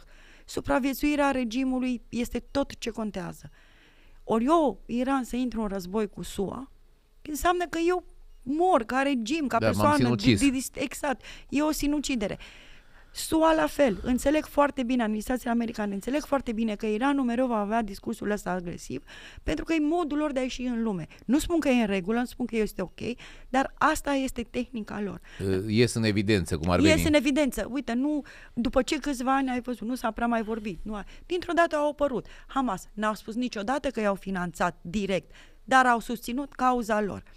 Dacă ne întoarcem un pic în prima și a doua zi după atacul terorist, din 7 octombrie, să ne uităm că unii lideri Hamas au ieșit și au mulțumit public Iranului. Și au venit ăștia de la Teheran și au spus, domnule, noi nu știm, noi n-am fost implicați. Deci chiar dacă au fost, ăștia din partea asta au încercat să-i atragă, pentru că acum asigur că Hamas e încercuită, încolțită și are nevoie de cât mai mulți aliați publici. Dar vezi că nimeni nu se mai aliază cu ei, nici statele arabe, nici Iranul, nici Turcia, decât la nivel discursiv, retoric. Turcia, Erdogan chiar la modul agresiv a scos 1 milion și ceva de oameni în stradă și a zis că susține Hamasul și condamnă crimele Israelului. Da, așa și oricine poate să-i susțină de la televizor sau de la chiar un vreau microfon. să te întreb, că el a făcut o declarație la un moment dat și spunea că să nu cumva să înceapă războiul semilunei împotriva crucii. Ce vrea să spună cu chestia asta? Ce război să însemne că evreii sunt iudei, nici măcar nu au cruce? Păi și atunci ce vrut să spună cu asta? A fost un discurs prin care el a vrut, ca să o luăm așa un pic mai tehnic, lumea asta pan-islamică de care am zis noi, că sunt arabi, că sunt șiiți, că sunt turci suniți, e mare și nu are un lider. Nu are un lider asumat. Noi, românii, noi facem parte din Occident. Liderul Occidentului sunt Statele Unite. Punct, clar. Suntem membri Uniunea Europeană. Motorul Uniunii Europene nu erau Germania, Franța. Adică noi avem un stat care are capabilitate financiară, materială, norme democratice, înspre care ne uităm. Ne uităm și oamenii vor ca noi să colaborăm cu ei, că noi suntem mai lene și asta e partea a doua. Dar noi avem un lider, nu? Așa e lumea făcută, nu? De ce ne uităm înspre Dumnezeu? Că vrei un lider, cineva să spună ce să faci, că faci bine, că faci rău, să te țină pe calea dreaptă, cu alte cuvinte. Da. Așa e și lumea asta musulmană, e atât de complexă și să ne gândim că un sfert din populația lumii este musulmană. Culmea, cea mai mare populație musulmană este într-o țară non-arabă din afara Orientului Mijlociu, în Indonezia, 300 de milioane de musulmani, de musulmani suniți. Nu știam nici asta. Bun, și lumea asta musulmană e mare, e complicată, ai văzut, multă lume nici nu înțelege, nici eu și toată lumea învață, suntem într-un proces de învățare. N-are un lider. Și acum cu ocazia sau din cauza acestui atac terorist, ia că au început toate plăcile astea tectonice din Orientul Mijlociu să se miște. Fiecare spune ceva, vrea ceva. Și eu, din nou, un moment în care cineva, Erdogan nu e la prima încercare, cineva vrea să fie liderul lumii musulmane, repet, nu arabe, pan-musulmane, a islamului, să fie reprezentantul islamului. Cu cine, apropo de domn profesor Dungaciu, dânsul avea o vorbă, nu? Sunt de la Berlin la București și spui, vreau să vorbesc despre Republica Moldova, dânsul fiind un foarte bun cunoscător al regiunii. Cu cine vorbesc? Adică sună Allah pe pământ, e o glumă, să lumea înțelege. Da. Sună Allah pe pământ și vreau și eu să vorbesc cu reprezentantul islamului. Cu cine vorbesc? Da, cam despre metaforic vorbim. Am înțeles, normal. Și cine a venit? Păi a venit așa Erdogan, care, apropo, acel mare meeting, n-a fost doar pentru susținere. Am înțeles că era 1 milion și ceva, am și văzut la televizor. A fost 1 milion pentru că a fost 100 de ani de la înființarea Republicii Turcia. A fost centenarul Republicii. Deci au sărbătorit 2 într-unul, A fost un motiv foarte bun să adune oamenii și să susțină și cauza palestiniană. Pentru că acum despre cauza palestiniană și despre posibila soluție a celor două state nu s-a mai discutat de 20 de ani. Acum, dintr-o dată, a revenit în centrul atenției, dar cauza palestiniană mereu a fost instrumentalizată și de lumea arabă, statele arabe, și de Israel. Adică, uite, eu am să-l citez aici pe Obama, ca să nu zicem că luăm din altă parte, luăm de unde trebuie. Obama a zis în felul următor, acum câteva zile a dat un interviu și a spus: este o problemă în care nimeni nu are mâinile curate. Sau tot Obama, când s-a dus în Cairo, în 2009, și a vrut să facă pace în Orientul Mijlociu și a spus în felul următor, referindu-se inclusiv la Iran, că relațiile dintre SUA și Iran, într-adevăr, sunt la un nivel foarte jos. Și a spus așa: e o situație, acum parafrazez, în care am greșit și noi, ați greșit și voi. Sau am făcut și noi greșeli sau au făcut greșeli și de partea cealaltă. Dar dacă noi o să continuăm să tot căutăm vinovați, să ne acuzăm reciproc, niciodată nu vom ajunge la nicio soluție. Și ca dovadă, iată, noi suntem acum, nu, atacul din 7 octombrie ne amintește de 11 septembrie. Deci cam aceeași magnitudine. Și iată că și atunci a fost 11 septembrie, am început războiul împotriva terorii, George Bush, nu? A venit și a zis gata, război împotriva terorii. 20 de ani s-a luptat cu teroriștii. După care au renunțat. Și noi tot mai avem teroriști. Eu asta spun că atunci când tu îți setezi, acum sigur că Netanyahu trebuie să spună, să seteze un obiectiv, un cel, distrugerea Hamas. Bun, ai distrus Hamas. Dar din ăștia 10.000 de oameni care au murit în bombardamente și așa mai departe, copiilor, fraților, ce crezi că vor face peste 1 an, 2, 3, 5?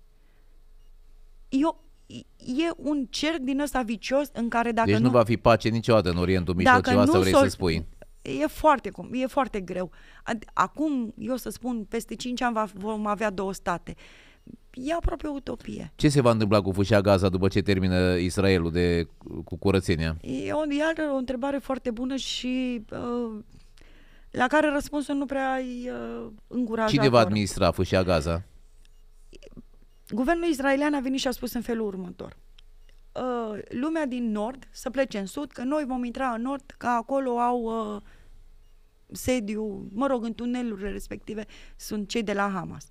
Lumea s-a mutat și nu s-a prea mutat, sau mă rog, s-au dus și nu s-au mai dus. De ce nu s-au dus? Pentru că de fiecare dată când palestinienii au plecat, nu s-au mai întors.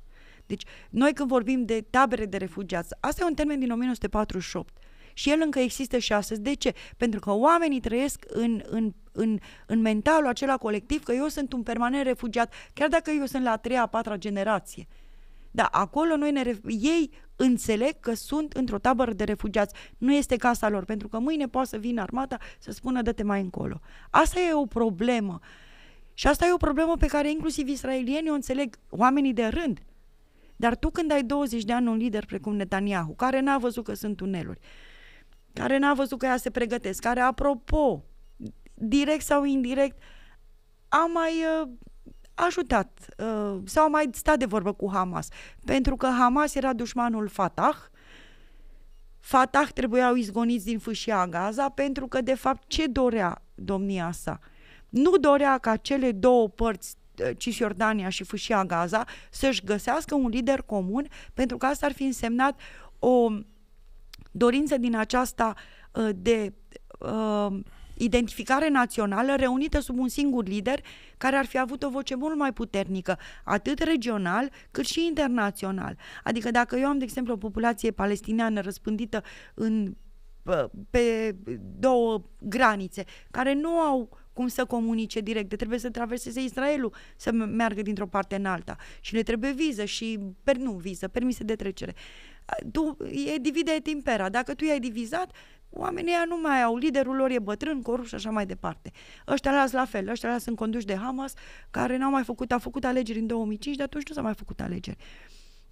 Dar tu din ăștia 10.000 de oameni care au murit acum, ce crezi că se va naște peste 5 ani, 10 ani? Nu?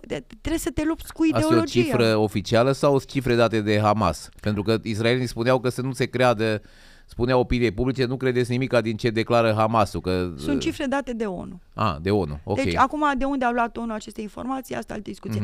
Că nu sunt 10.000, că sunt 7, că nu sunt 7.000, că sunt 5.000. Noi ne găsim și în situația asta în care avem de-a face cu un război de comunicare. Fiecare comunică normal, ce crede. Exact. Noi ne uităm la niște înregistrări din acestea oferite de armata. Ca și ucrainienii cu rușii.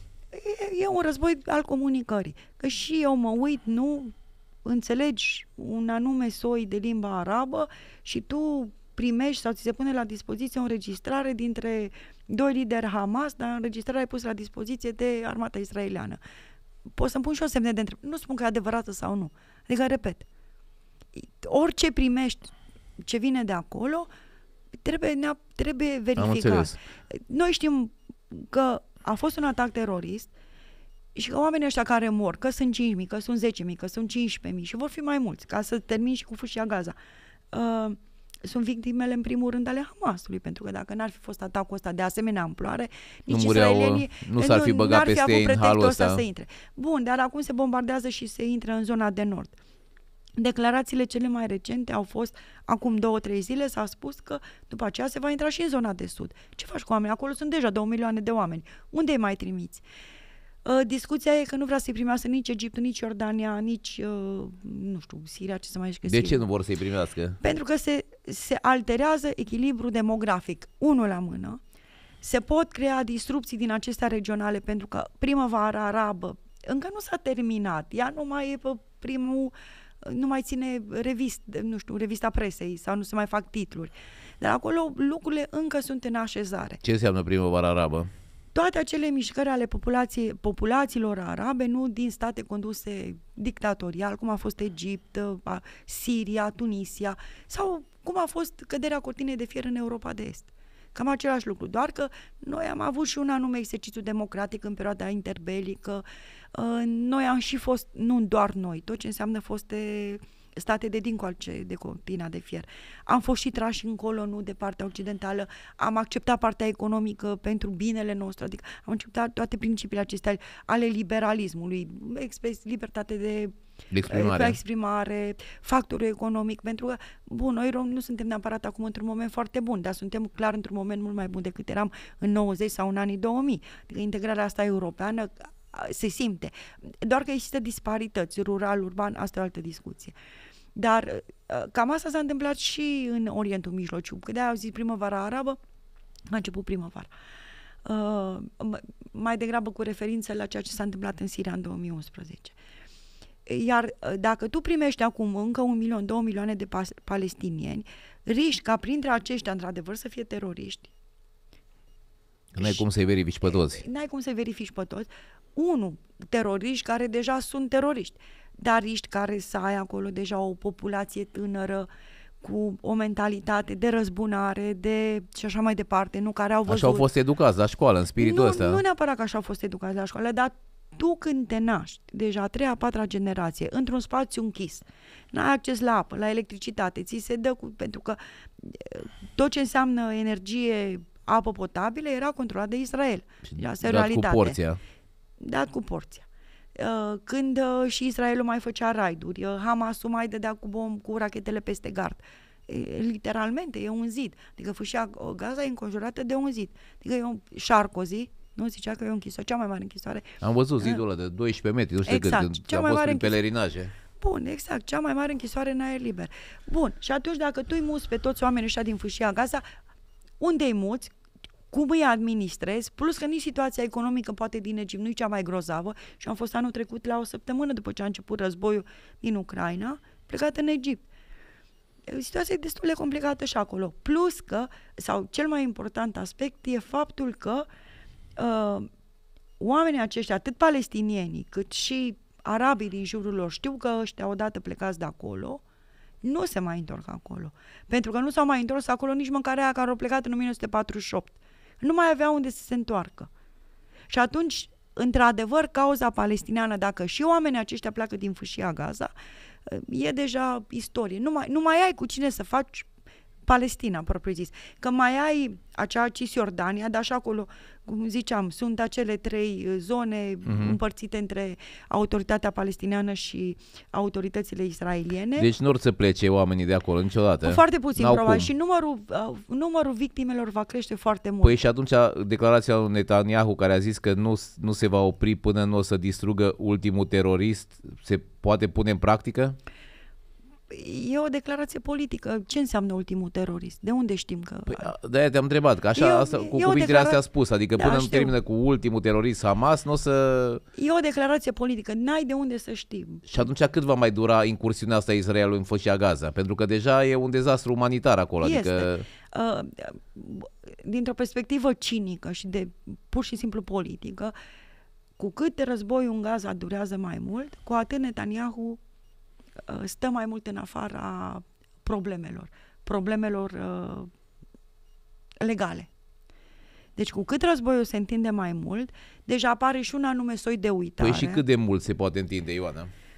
Îl poate întinde atât de mult cât are resurse, îl poate întinde atât de mult cât poate și partenerii. Vezi că e o presiune care vine inclusiv dinspre Statele Unite. Da, inclusiv americanii au zis, bă băieți, hai să vedem, să mai cotim un pic. Și mai e un factor care, uite, acum mi-amintesc sau mă gândesc la el, până când poporul israelian va ieși în stradă și va spune, ok, ajunge. Pentru că oamenii ăștia care... Presiunea e foarte mare, iartă-mă că te întrerup, e cu ostatici, totul sunt 200 ceva de... Sunt 200, dar acum noi nu mai știm că sunt în viață, unde sunt. Una și poate doi... să dureze 5 ani până oamenii aceia eu vor fi zic eliberați. Că în momentul când se va termina criza ostaticilor, că se vor afla că sunt morți, că îl voi elibera, în momentul ăla israelienii vor face presiune asupra lui Netanyahu ca să termine cu conflictul, pentru că până atunci ei speră că că ostaticii ăștia sunt în viață și că pot fi recuperați și atunci din cauza asta... Pe aeroportul Ben Gurion, okay, este așa, e scris cu litere din astea strălucitoare, care se aprind noaptea. Bring them home. Aduceți-i acasă. Dar acum eu spun altceva. Scris de către cine? Angajații aeroportului. Ok. Întrebarea e alta. Teroriștii Hamas, dacă ajung mâine la o înțelegere și bun, vă dăm, returnăm sau eliberăm toți ostaticii pe care, care mai sunt în viață. Păi, de ce ar face asta? Pentru că ei știu că în momentul în care au făcut acest lucru, în secunda 2 intră peste ei și nu mai contează. Oricum au intrat peste ei. Păi oricum au mai intrat peste ei, dar poate până la, știi, cu frâna sau cu un pic cu frâna de mână sau cu mâna pe frâna de mână. Am înțeles că ei și-au concentrat bazele pe lângă spitale, că știu că israelienii nu așa se spune, atacă spitale. Bun, și că... dar acum dacă noi am avut atacul din 7 octombrie, despre care nimeni, se spune, nu știu, informațiile lor, spun că nu știau. Acum, dintr-o dată, au toate aceste informații. Sunt lucruri foarte complicate pe care n-ai cum să le verifici. Trebuie să crezi ce ți se spune sau alegi să crezi ce ți se spune. Și da, este foarte posibil, pentru că teroriștii fac lucrul ăsta, își folosesc scut uman. Și atunci posibil că sub acele spitale, într-adevăr, sunt teroriști. Sau e sediul lor central. Liderii teroriștilor, capilor, căpetenile lor, nici măcar nu sunt în Fâșia Gaza, sunt prin Qatar, sunt prin Turcia. Adică lucrurile astea... De unde știi că nu sunt? Că păi apar ei și... Acum vreo 3-4 zile am văzut la televizor că israelienii au înconjurat un bunker unde este liderul Hamas sau așa ceva. Ai văzut și tu, cred că știrea asta. Cine ne spune nouă sau de unde știm noi cine e liderul Hamas? Că noi l-am știut pe Bin Laden că era liderul Al-Qaeda pentru că el însuși a venit să prezenta ca atare, nu? Da. Eu spun Bin Laden și am făcut asta. Și după aia am fugit în Afganistan. Și voi m-ați căutat 10 ani. Că l-au găsit 10 ani după 9/11, după 11 septembrie. Baghdadi sau Zarqawi, cei care conduceau ISIS, au venit ei și au spus. Făceau videoclipuri, le puneau pe YouTube. Puteai să identifici vizual. Eu, în ce mă privește, nu știu, am prins 15 lideri Hamas. Poate să fie 15 oameni care pășteau niște oi până la altăieri. Și cineva a venit și a zis că ăștia sunt liderii Hamas. Păi dacă noi ne uităm la televizor și în același timp noi vedem că i-au prins pe toți liderii ăștia Hamas, dar după aia vedem un mesaj care e înregistrat într-un hotel de 5 stele sau 7 stele din Qatar, din Doha. Cine hotărăște? Cine a decis? De unde e informația asta? Organizația asta Hamas e diferită de Al-Qaeda și ISIS. E o organizație orizontală. Nu e o organizație de lider. Ei nu au un lider cum era Bin Laden. În momentul când l-au eliminat pe Bin Laden, Al-Qaeda și-a pierdut din amploare, din forță, și-au pierdut conducătorul. Și-au pierdut conducătorul și după aceea s-au fragmentat. Ăștia neavând conducător? Cine conduce? Hezbollah, de exemplu. Noi știm că e Nasrallah. Nasrallah care... Tu știi, că eu abar n-am acum aud prima dată numele ăsta. E liderul, e șeful Hezbollah. Da. Dar știi, vine, înregistrează video. A avut un discurs pe 3... Ieri sau alaltăieri, nu? A mai avut un discurs pe 3 noiembrie. Eu pe 3 noiembrie, care toată lumea s-a aștepta, mi-amintesc și atunci foarte bine, toată lumea s-a aștepta, vine, anunță, intră în război. Să declare război. A fost așa o dezamăgire... De către țările arabe, dezamăgire, sau de către susținătorii sau... Nu, pe posturile de televiziune, că nu se intră în război. Și e foarte trist când vezi oameni din aceștia care stau pe margine și abia așteaptă ca războiul să se extindă, oameni care... Presa tu ai asta fost în caută. zonă. Eu am stat 4 ani în regiune, am muncit. Eu am văzut ce înseamnă războiul în Djibouti. În Djibouti? Ai stat 4 ani? Da. Și am văzut ce înseamnă în jur. În Africa, Djibouti, nu? Da, e chiar în cornul Africii. Lângă Egipt, e Somalia, Eritrea și Etiopia și un pic mai încolo Egipt. E o bază militară americană acolo foarte mare, se numește Camp Lemonie. Oamenii ăștia n-au văzut ce înseamnă consecințele războiului. Tu să vrei acum un război cu Iranul, cu Egipt, înseamnă că trebuie să fii inconștient, nu doar ca să faci un titlu de presă, doar ca să pari tu că ai prevăzut, am anticipat eu. Da, sunt ca și șacalii, știi? Nu poți să faci chestia asta, pentru că dacă tu nu știi ce înseamnă și ce implică... Ei vor audiență cu orice preț, Ioana, adică nu contează ce se întâmplă. Era dezamăgirea asta, că a zis, nu știu ce analist din Washington, că lumea arabă era supărare. Arabii sunt cei mai bucuroși. Ca să revenim la... A zis analistul din Washington, dar de ce nu l-a spus pe analistul din București, că poate și el știe. Arabii sunt cei mai bucurești în momentul ăsta că nu începe războiul, pentru că dacă începe războiul, hai să ne înțelegem așa, economia se duce în cap, turismul se duce în cap. Din ce trăiesc Arabia Saudită și Emiratele Arabe? Din turism. Din turism. Cum s-a construit Dubai? Cum s-a construit Abu Dhabi? La Riyadh, lumea merge în vacanță. Iordania, adică ai fost la pescuit de Aqaba. Da. Se duce lumea la să viziteze Petra. Da, Petra, da. Oamenii ăștia trăiesc și din turism. Dacă începe un război, s-a terminat cu turismul, s-a terminat cu tot. Exact, nu? Începe un război acolo și nu te mai duci. Inclusiv acum, că Israelul trăiește din turism.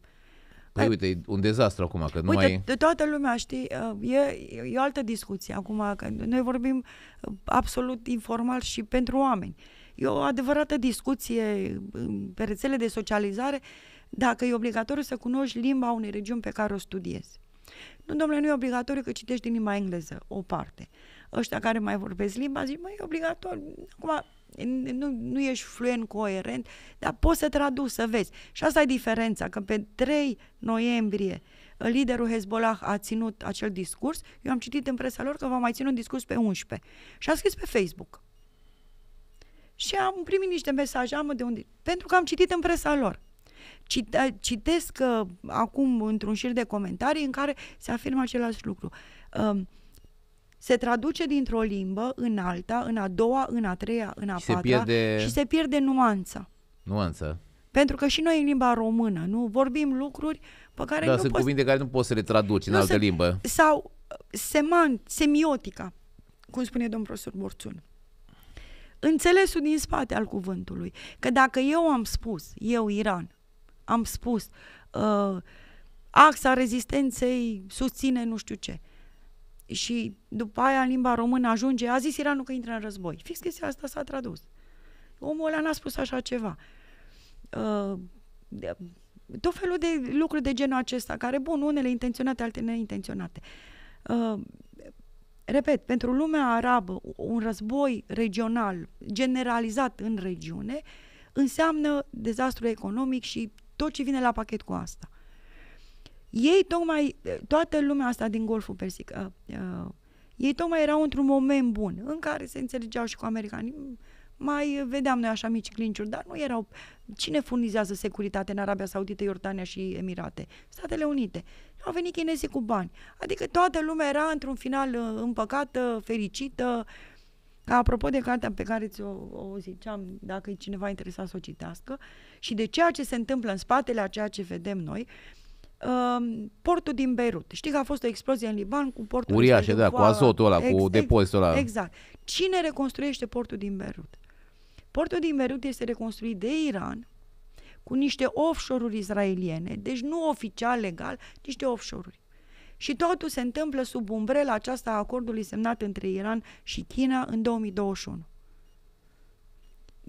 Deci banul primează, adică în sensul ăsta. Nu cum zicea fostul consilier al lui Bill Clinton, it's economy, ...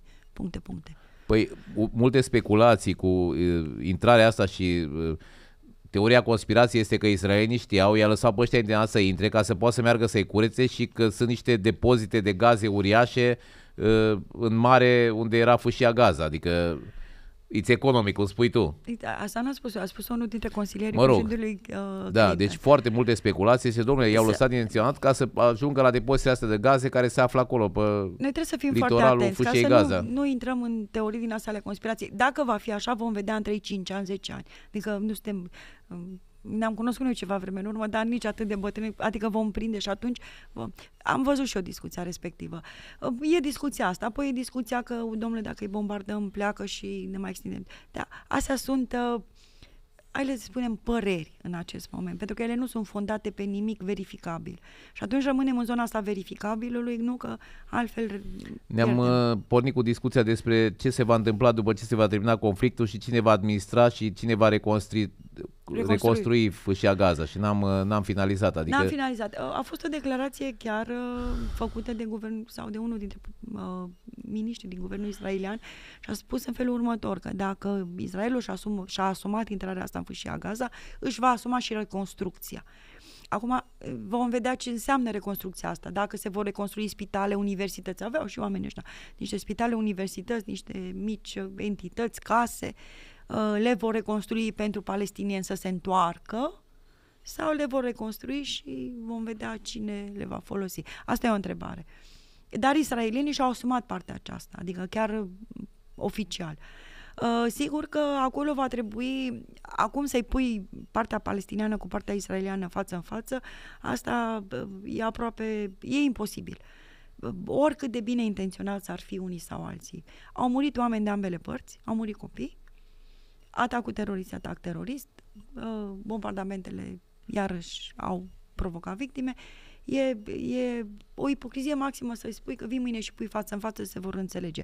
Nu s-au înțeles nici când situația n-a fost atât de complicată. Și nu se vor înțelege vreodată. Nici măcar când situația n-a fost atât de complicată. Să ne amintim de Yitzhak Rabin și Yasser Arafat, care la un moment dat aproape ajunseseră după acordurile de la Oslo. Dar știu că i-au pus americanii împreună. Și să ne amintim, da, norvegienii prima dată la Oslo și după aceea de obicei o mare putere, nu? Cum a fost, de exemplu, paranteză, înțelegerea, normalizarea relațiilor dintre Iran și Arabia Saudită. A venit China și a luat poza, dar de fapt acea negociere s-a început în Bagdad, irakienii, și apoi a preluat Oman. Adică a fost făcută de Irak și Oman. Dar vine o mare putere, nu, care garantează, legitimează și așa mai departe. A venit și Statele Unite și a zis, cine l-a asasinat pe Yitzhak Rabin? O grupare extremistă din Israel. Adică sunt oameni din aceștia în ambele părți. Important este să găsești pe aia de mijloc, pentru că doar cu oamenii moderați, cu o voce moderată și asumată, trebuie să-ți asumi politic. Pentru că un asemenea proiect și o asemenea asumare te poate costa politic foarte mult. Și acum depinde ce vrei. Vrei să fii un om politic, să conduci 20 de ani un stat? Sau vrei să rămâi în istoria acelui stat că a rămas ceva după tine, ceva bun? Kemal Atatürk, apropo, și să revenim la asta, a făcut un stat, o republică turcă, în condițiile destrămării imperiilor, în niște condiții care, dacă s-ar fi întâmplat acum, Kemal Atatürk ar fi fost un dictator. Dar și-a asumat toate acele politici și conducerea cu mână de fier și tot, laicizarea Turciei, pentru că a vrut să era singurul fel în care ce mai rămăsese din Turcia putea fi salvat după destrămarea Imperiului Otoman. Și a asumat acele lucruri, cu riscurile de rigoare. Dar a lăsat în urma lui o republică turcă, mândră, cu demnitate și așa mai departe. Statul modern turc. Statul modern turc. Același lucru trebuie să se întâmple și aici dacă se vrea să se ajungă la un anume soi de compromis sau o situație mai stabilă. Dar nimeni nu vrea. Pentru că dacă situația e complicată acolo, lui Netanyahu i-a convenit pentru că și-a legitimat în timpul discursul agresiv. El așa a ajuns la putere în urma unor... În 95 a fost ucis Yitzhak Rabin, contracandidat Netanyahu s-a întors, a revenit, el fusese în Statele Unite cu tatăl său, a venit, nu era favorit la alegeri și cu câteva zile înainte de alegeri au început niște atacuri teroriste, așa, faimosul autobuz 18 a sărit de câteva ori în aer și pentru că Netanyahu era cel care venea și spunea, v-am spus eu, că doar eu pot să vă salvez și tot discursul acela, a câștigat. A câștigat în condițiile în care, asta e o realitate, adică nu e conspirație, e documentată, sunt documentare, s-a scris despre treaba asta, în care inclusiv administrația americană a investit financiar în oponentul lui Netanyahu, pentru că știau că doar cu Ehud Barak puteau să meargă mai departe cu procesul de pace de la Camp David. Netanyahu nu-și dorea foarte mult. Mă rog, peste 4 ani a pierdut Netanyahu alegerile, dar acolo a picat într-o mică capcană pe care cred că și-a întins-o singur, dar cred că asta altă dată. Bun, reconstruiește Gaza Israelul, spun că își vor asuma. Și apropo de bomba nucleară, ei tot timpul, când sunt întrebați, intră într-o zonă din asta de ambiguitate. Nu știi, nu răspund. Amimut se numește în ebraică. Doar că acum... Ai studiat și ebraică puțin? Puțin, da, dar cred că eu mai mult am învățat în cazinou. În cazinou, da. Păi nu trebuia să înveți că veneau... Da. Și turcă la fel, că mai știu câteva cuvinte și eu le spun și prietenilor mei, eu am lucrat în cazinou cu turci, cu evrei, ruși, ucrainieni, englezi. Că te-a ajutat după aia pentru cariera ta, interacțiunea asta cu foarte mult, cu tot felul de oameni din Orientul Mijlociu. Da, adică cu o gamă foarte largă, da. Foarte largă de oameni pe care tu i-ai perceput precum colegii tăi, prietenii tăi. Nu ai avut ideea preconcepută că-s de acolo... Că-s de dincolo, da. Exact. Da. Erau niște oameni cu care te duceai, te întâlneai la muncă și tu îi ziceai să te învețe ceva, ei te învățau în jurătură, adică s-au legat niște prieteni cei mai buni. Sunt oameni pe care eu am cunoscut în cazinou. Nașii noștri de cununie sunt amândoi din cazinou. Și apropo de cazinou, în momentul în care eu m-am întors la școală, din diverse motive, unele dintre cele mai bune, frumoase momente din viața mea au fost atunci când foști colegi de cazinou mi-au scris, te-am urmărit, am citit ce ai scris, te-am urmărit, uite, m-am dus, o cunoaște, m-am lucrat în Meriot cu ea, fără nume, s-a dus și s-a înscris la facultatea de litere. În timpul pandemiei, a zis că și mai rău, cazinou era mai închis, așa, și s-a înscris la facultatea de litere la Universitatea București.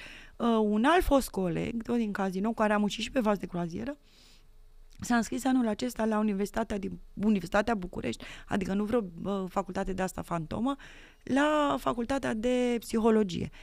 Și mi-au scris, uite, te-am văzut pe tine și a zis, băi, uite că se poate. Mai motivat. Da, adică e o chestie... Mai stimulat. Pentru mine asta e cel mai important lucru, pentru că, da, recomandăm tuturor să termine liceul, să-și ia bacalaureatul, să-și aleagă o facultate, să mergeți la facultate, dar nu e o tragedie, nu e un capăt de lume dacă nu intrați la prima facultate sau dacă prima facultate nu e chiar ce vă doriți.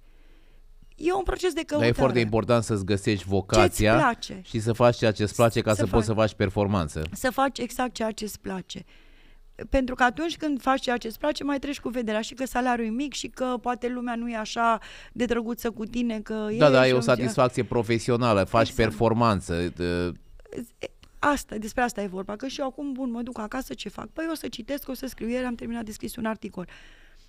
Unde scrii? În ce... Acum ieri am trimis un articol unui prieten, amic, este lector la Facultatea de Științe Politice, dar lucrează și la Ministerul Apărării Naționale și au o publicație, Monitorul, da, și am discutat cu el să publicăm, pe tema asta curentă. Hai să revenim, că am început, eu te-am întrerupt și îmi cer scuze, ziceai de un cuvânt în ebraică și de acolo te-am întrebat dacă... Amimut, așa. Amimut înseamnă ambiguitate. Deci ei totdeauna și-au ținut programul nuclear în zona asta de amimut, de ambiguitate. Sigur că toată lumea știe despre el. Doar că acum 2 săptămâni a venit acest domn, ministru al patrimoniului, care de fapt nici nu face parte din guvernul de război, dar ei acum sunt un pic, și o să spun ceva după asta, că să nu uit, sunt un pic pe steroizi, emoționali, dornici de răzbunare. Și au spus în felul următor, dar putem să dăm o armă nucleară și am terminat cu Gaza. Deci când tu, din poziția ta de ministru oficial... Da, am văzut că a fost un scandal mare pe chestia asta. Scandalul politic e o treabă, dar tu ai recunoscut oficial că ești posesor de capabilitate nucleară, pentru că niciodată, dar niciodată, din 70 până acum, niciodată, niciun ministru, niciun oficial guvernamental, niciun oficial nu a spus Că Israelul deține... Și eu când fac declarația asta, înseamnă că eu mi-am asumat... Confirmă exact, zvonurile. despre asta e vorba. Și încă ceva, că m-ai întrebat unde scriu. Uite, pentru anul viitor, că e un lucru, am să scriu un articol cu o doamnă din Statele Unite care a absolvit West Point, a fost militar, serviciu chiar de intelligence, și acum predă la US Naval War College din Statele Unite. Am cunoscut-o săptămâna trecută la o conferință și discutam cu dânsa chiar... Ce conferință? Pe ce temă? O conferință pe administrarea resurselor de apărare, mai mult din domeniul militar, dar a fost la Brașov, un eveniment absolut excepțional. Deschisă sau doar pentru oameni din interior? A fost deschisă publicului, dar, mă rog, au fost invitați anumiți speaker. Da. Și... Ai fost tu speaker? Da, am fost într-un panel cu profesorul Miller de la Institutul McClory din Canada și cu domnul ministru Ioan Mircea Pașcu. Și la prânz, într-una dintre zile, m-am nimerit cu această doamnă care, profesoară, a avut o prezentare foarte interesantă și aveam niște întrebări, dar am considerat că nu sunt genul de întrebări care să fie puse în public, niște întrebări mai sensibile. Și ne-am așezat la prânz, am discutat și am ajuns o observație empirică, reală, din realitate. În acest guvern de război al Israelului și la nivel de comunicare acum, nu există nicio femeie. Și să ne amintim ce mult a însemnat Golda Meir pentru Israel. Clar, clar. Și faptul că nu există nicio femeie care să iasă, nu neapărat să fie ministră, dar să fie măcar purtătoare de cuvânt, care să fie măcar să creeze o anumită legătură, dăunează guvernului, pentru că noi nu vedem altceva decât niște bărbați foarte hotărâți, care vin și se poziționează așa dominant și care transmit mesaje foarte agresive, de răzbunare și de război, care alienează, care înstrăinează și mai mult, inclusiv pe cei care le-au luat partea. Crezi că din cauza misoginismului care se manifestă, adică ei sunt în Orientul Mijlociu, și tu ai trăit... Da, ei sunt Israel, sunt o țară democrată. Bun, dar ei sunt misogini, adică bărbatul e superior, ca și la arabi, adică în Orientul Mijlociu bărbatul e superior femeii ca mentalitate, nu? Bun, dar ei sunt israelieni și ei se vor democrați. Eu cred că mai degrabă cred că e o scăpare. Ideea asta a unui articol care să facă o analiză a modului de comunicare al guvernului israelian în momentele astea e unică, e prima de felul ei. Acum e prima oară când vorbesc public despre asta, dar nu m-aș supăra dacă... Dar tu nu ești feministă de asta, convinsă, adică... Dar ideea e că eu nu m-aș supăra dacă și alte persoane ar face și ar scrie pe tema asta, pentru că e loc sub soare pentru toți și pot fi mai multe abordări, iar faptul că eu și doamna Helen vom scrie acest articol, noi îl vom prezenta anul viitor la o conferință din statele la Naval War College. Dacă până atunci alte 5 doamne vor scrie, eu nu trebuie neapărat să scriu dintr-o perspectivă feministă, ci dintr-o perspectivă a comunicării în timp de război. Cât de mult ar fi însemnat, pentru că să ne înțelegem un lucru. Israelul a plecat în războiul ăsta de pe un teren moral net superior, pentru că au fost victimele unui atac terorist.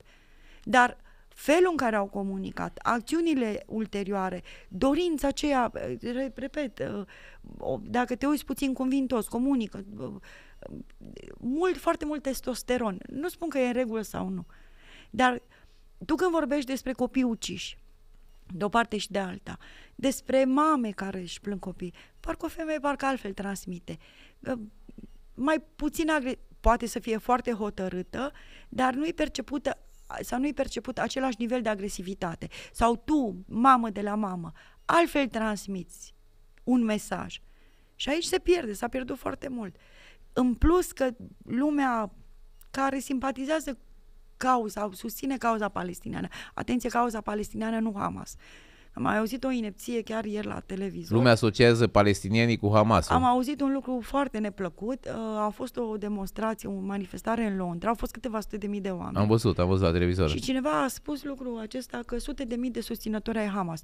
Deci doar intuitiv te gândești, de tu îmi spui mie Dar că... ei au spus, israelienii. Cineva a am preluat văzut la un noi oficial de-a lor, s-a am văzut un preluat. oficial de-a lor care a zis să nu credeți că nu vă supraveghem sau nu identificăm liderii care conduc aceste mișcări la Londra, ca un fel de amenințare, să zic. Bun. Că... Și asta înseamnă că în Londra, în acel moment, au fost 200.000 de teroriști Hamas. Concluzia, că dacă tu asculți, nu tu, cel care se uită sau persoanele care se uită la televizor, asculți o declarație, o afirmație, o analiză, o opinie, părere, orice ar fi, și te oprești acolo unde și cel care a emis-o a pus punct și nu te duci mai departe să vezi cei dincolo de ea, e foarte greșit. Problema e alta, că nici cei care o emit nu gândesc dincolo de punctul uneori. Și dacă eu vin și spun, au fost 200.000 de susținători Hamas în centrul Londrei, întrebarea logică care e? Păi și autoritățile londoneze ce au făcut? Serviciile MI6, MI5, armata, ce au făcut? Au permis 200.000 de teroriști Hamas să protesteze în centrul Londrei? Asta e întrebarea logică. Adică nu e niciun pic de ironie, niciun pic de răutate. Eu asta mă întreb. Păi atunci avem o problemă. E una foarte serioasă. O problemă foarte mare pe care o văd eu este comunitățile astea musulmane din interiorul Europei. Uite, în Franța, de exemplu, sunt orașe în care deja 40% este populație musulmană. Am văzut eu cu ochii mei, mergând într-o excursie prin Suedia, am fost la Malmo și vorbeam cu suedezi acolo și zice, domnule, la noi avem bazinele astea, strandul, cum se numește, ca aici la noi, ne-au obligat autoritățile să mergem bărbați separat, femei separat, pentru că musulmanii ne agresau neveste, inclusiv fiind cu noi de mână și noi am acceptat acolo. Adică Merkel a deschis toată treaba asta și acum nemții reproșează foarte mult, pentru că și în Germania și peste tot, comunitățile astea au crescut, s-au dezvoltat foarte, foarte mult, au făcut mulți copii, europenii nu prea mai fac copii și e un pericol. Când doamna Merkel a propus primirea acelui 1 milion de migranți, în Europa erau deja 25 de milioane de musulmani. Și povestea asta, la fel ca orice poveste, are două fațete. Noi am fost de acord ca ei să vină pentru că nu mai avem forță de muncă, populația europeană este îmbătrânită. Nu contest că ce spui în Malmö sau... Și eu am fost în iunie, am fost în Suedia, dar am fost Stockholm, Uppsala. În ianuarie am fost în Marsilia și apropo... În Marsilia e dezastru, adică nu poți să iei seara pe stradă. Băi, uite, eu am ieșit, am fost la un supermarket, foarte mulți turci, o comunitate turcă foarte mare, o comunitate într-adevăr musulmană mare. În Europa, acum când noi vorbim, sunt undeva 30-35 de milioane de musulmani veniți sau cei a treia, a patra generație.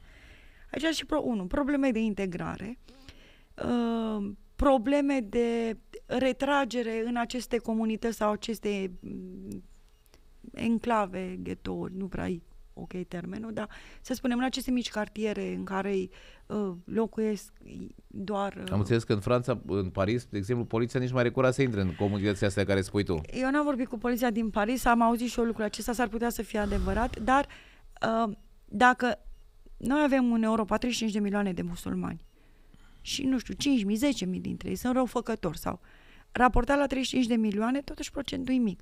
Depinde, într-adevăr, trebuie lucra pe partea asta de integrare, de educație, să le dai oamenilor un scop. Nu spun, eu când se întâmplă ceva în Orientul Mijlociu, încep atacurile teroriste în Europa, dacă cineva s-a uitat toate de a fost atacul de la 11 septembrie în America, după aia noi am avut în Europa un val de atacuri teroriste.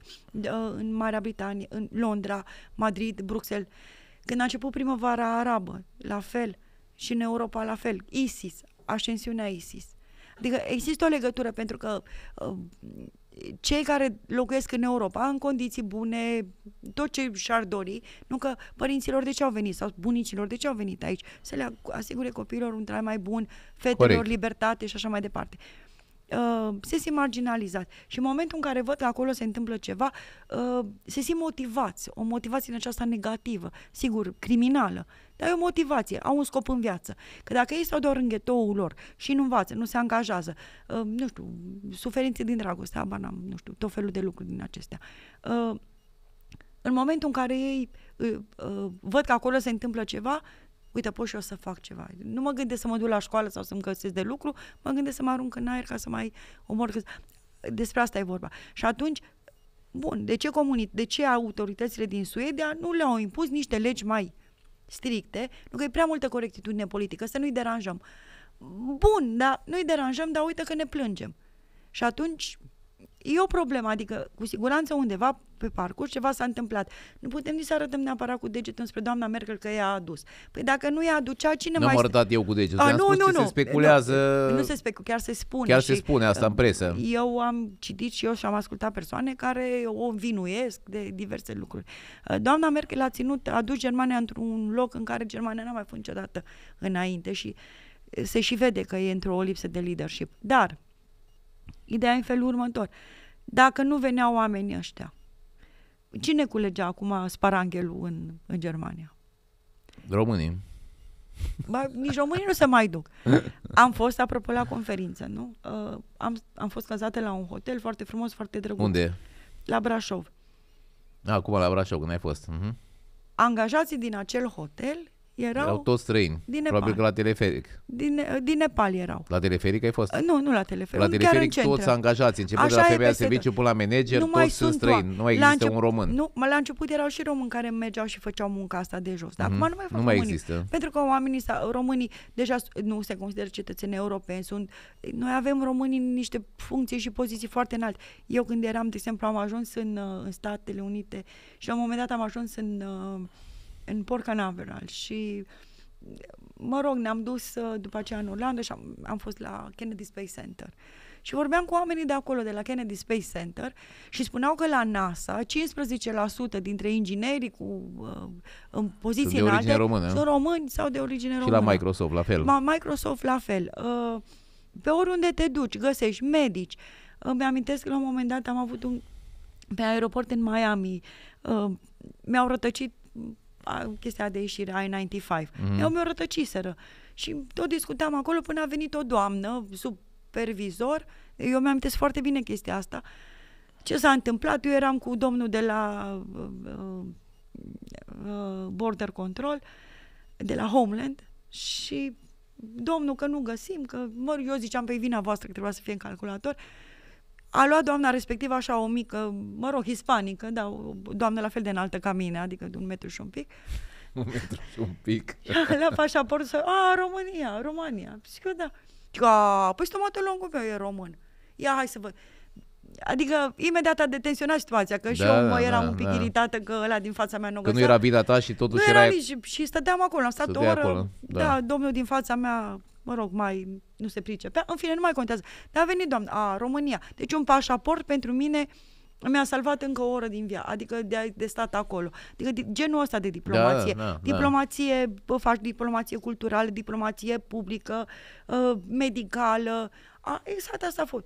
Stomatologul meu e din România, din Timișoara, mi-a și spus că din Timișoara. Și zic că, Doamne, mulțumesc frumos, nu știu ce.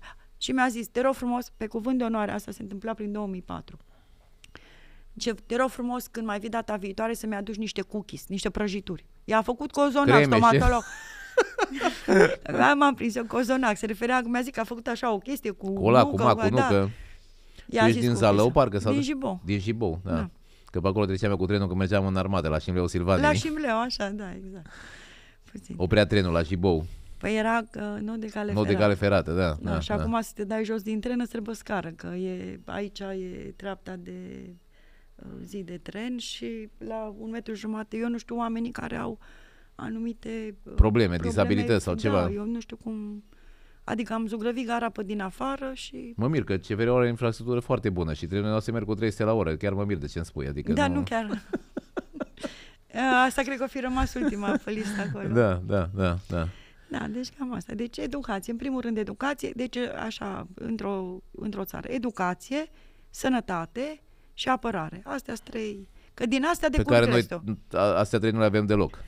Păi ne uităm înspre americani. Acum, știi, asta e foarte irritant pentru mine. Că toți americanii spun, băi, cereți și voi ceva. Și încă o chestie, că acum tu cunoști multă lume din toate domeniile și din tot spectrul politic. Se plâng unii pe la televizor sau în general, se plânge lumea. Vai că ascensiunea extremismului. Bă, da, din ce cauză? 1 la mână. 2 la mână. Dacă românul vede de 30 de ani că nu se întâmplă nici aia, nu se mai duce la vot. Apoi, toată ziua partenerul strategic american, Uniunea Europeană. Oamenii ăia, știu, Dumnezeu îți dă, nu-ți bagă în straiță. Americanii te întreabă pe tine, hai să facem ceva. americani m-au întrebat pe mine, dar de ce voi nu cereți nimic? Păi, să cerem ce? Și cine să ceară și cui? Și atunci, pentru că ai atitudinea asta aproape submisivă, apare genul de discurs care spune colonii, sclavi, etc., care sunt foarte false. Eu am discursul ăsta care spun că România e o colonie și că suntem conduși de afară și că nu mai avem bărbați de stat și România nu mai e un stat suveran și independent. Nu, oamenii ăia cum să vină să-ți facă, vină ei să-ți facă ție? Mă înțelegi ce spun? Da. Tu ești partenerul lor. Dar de ce nu te comporți atunci, Ioana, ca un partener dacă ești partenerul? De ce te comporți ca un servitor sau ca un sclav? Dar și vina lor? Nu, dar eu n-am zis că e vina lor, Ioana, eu am spus că e vina noastră, pentru că tot timpul suntem servili așa și umili și stăm cu capul aplecat și acceptăm orice ni se impune, știi? Eu asta am spus, adică mentalitatea noastră și nu mai avem bărbați de stat, nu mai avem oameni care să dea cu pumnul masă, să ceară sau ceva. Dar nici măcar nu trebuie să dai cu pumnul masă pentru că tu ești partenerul lor. Ei te-au acceptat pe tine ca partener și au făcut mari eforturi, cum să zic, că nu erai neapărat pe drumul cel bun. Au făcut eforturi. Știi, ca și copilul, când l-ai luat, l-ai dus la grădiniță. Și profită de atitudinea asta umilă și, uite, cu tumă diplomatică, că te pricep la diplomație, nu există nicio țară din lume ca ambasadorul unei țări să meargă direct la primul ministru sau direct la președinte. Se merge la nivel de consilier, la nivel de, nu știu, șef de cabinet, dar nu mergi direct și deschizi ușa cu piciorul direct la președintele țării sau la primul ministru a țării.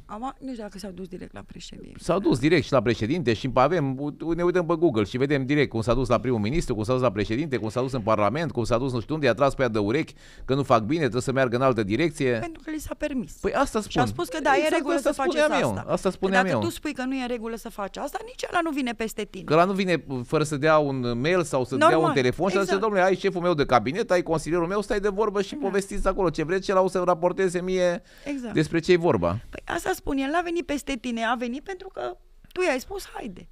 Și dacă tu i-ai spus haide, în momentul în care se întâmplă o dată de 2 ori de 3 ori, se creează un pattern. Și atunci cel care vine știe că se poate. Nu-i scopul lor ăsta. Scopul meu e ca președintele meu să se întâlnească cu președintele vostru. Corect, da. Dacă se poate să vină președintele vostru și la București, nu doar să vin eu. Că el vrea să vină, dar tu trebuie să-l și inviți. Asumă-ți. Poate te refuză, că tu e președintele Americii, nu poți să vină așa când vrei tu. Dar președintele Americii, asta vreau să spun, că știu că e o discuție în spațiul românesc și noi trebuie să înțelegem un lucru. Ori suntem așa, ori suntem ca în Rusia. Nu vreau să dramatizez sau că te plătești, că e și discuția asta, te plătesc ăia sau ăia. Ești rusofil, ești putinist, ești așa sau ești în serviciile secrete, nu știu care. Adică este o tâmpenie. În primul rând, educă-te. Îi invită-l pe președintele Americii, da? E în vârstă, e cum vrei. Eu am o slăbiciune pentru el, suntem născuți în aceeași zi, pe 20 noiembrie. Îl știu de când era vicepreședinte pentru Obama. Am crezut că îl știi de când era mică, să ai discursul Iliescu, care știe pe toți de când erau mici. De când erau mici. A fost e o problemă foarte gravă în Orientul Mijlociu. Domnul Netanyahu e un pic reckless, e un pic nesăbuit. Președintele american și-a asumat rolul și a înțeles. De peacemaker sau de ce? De educator.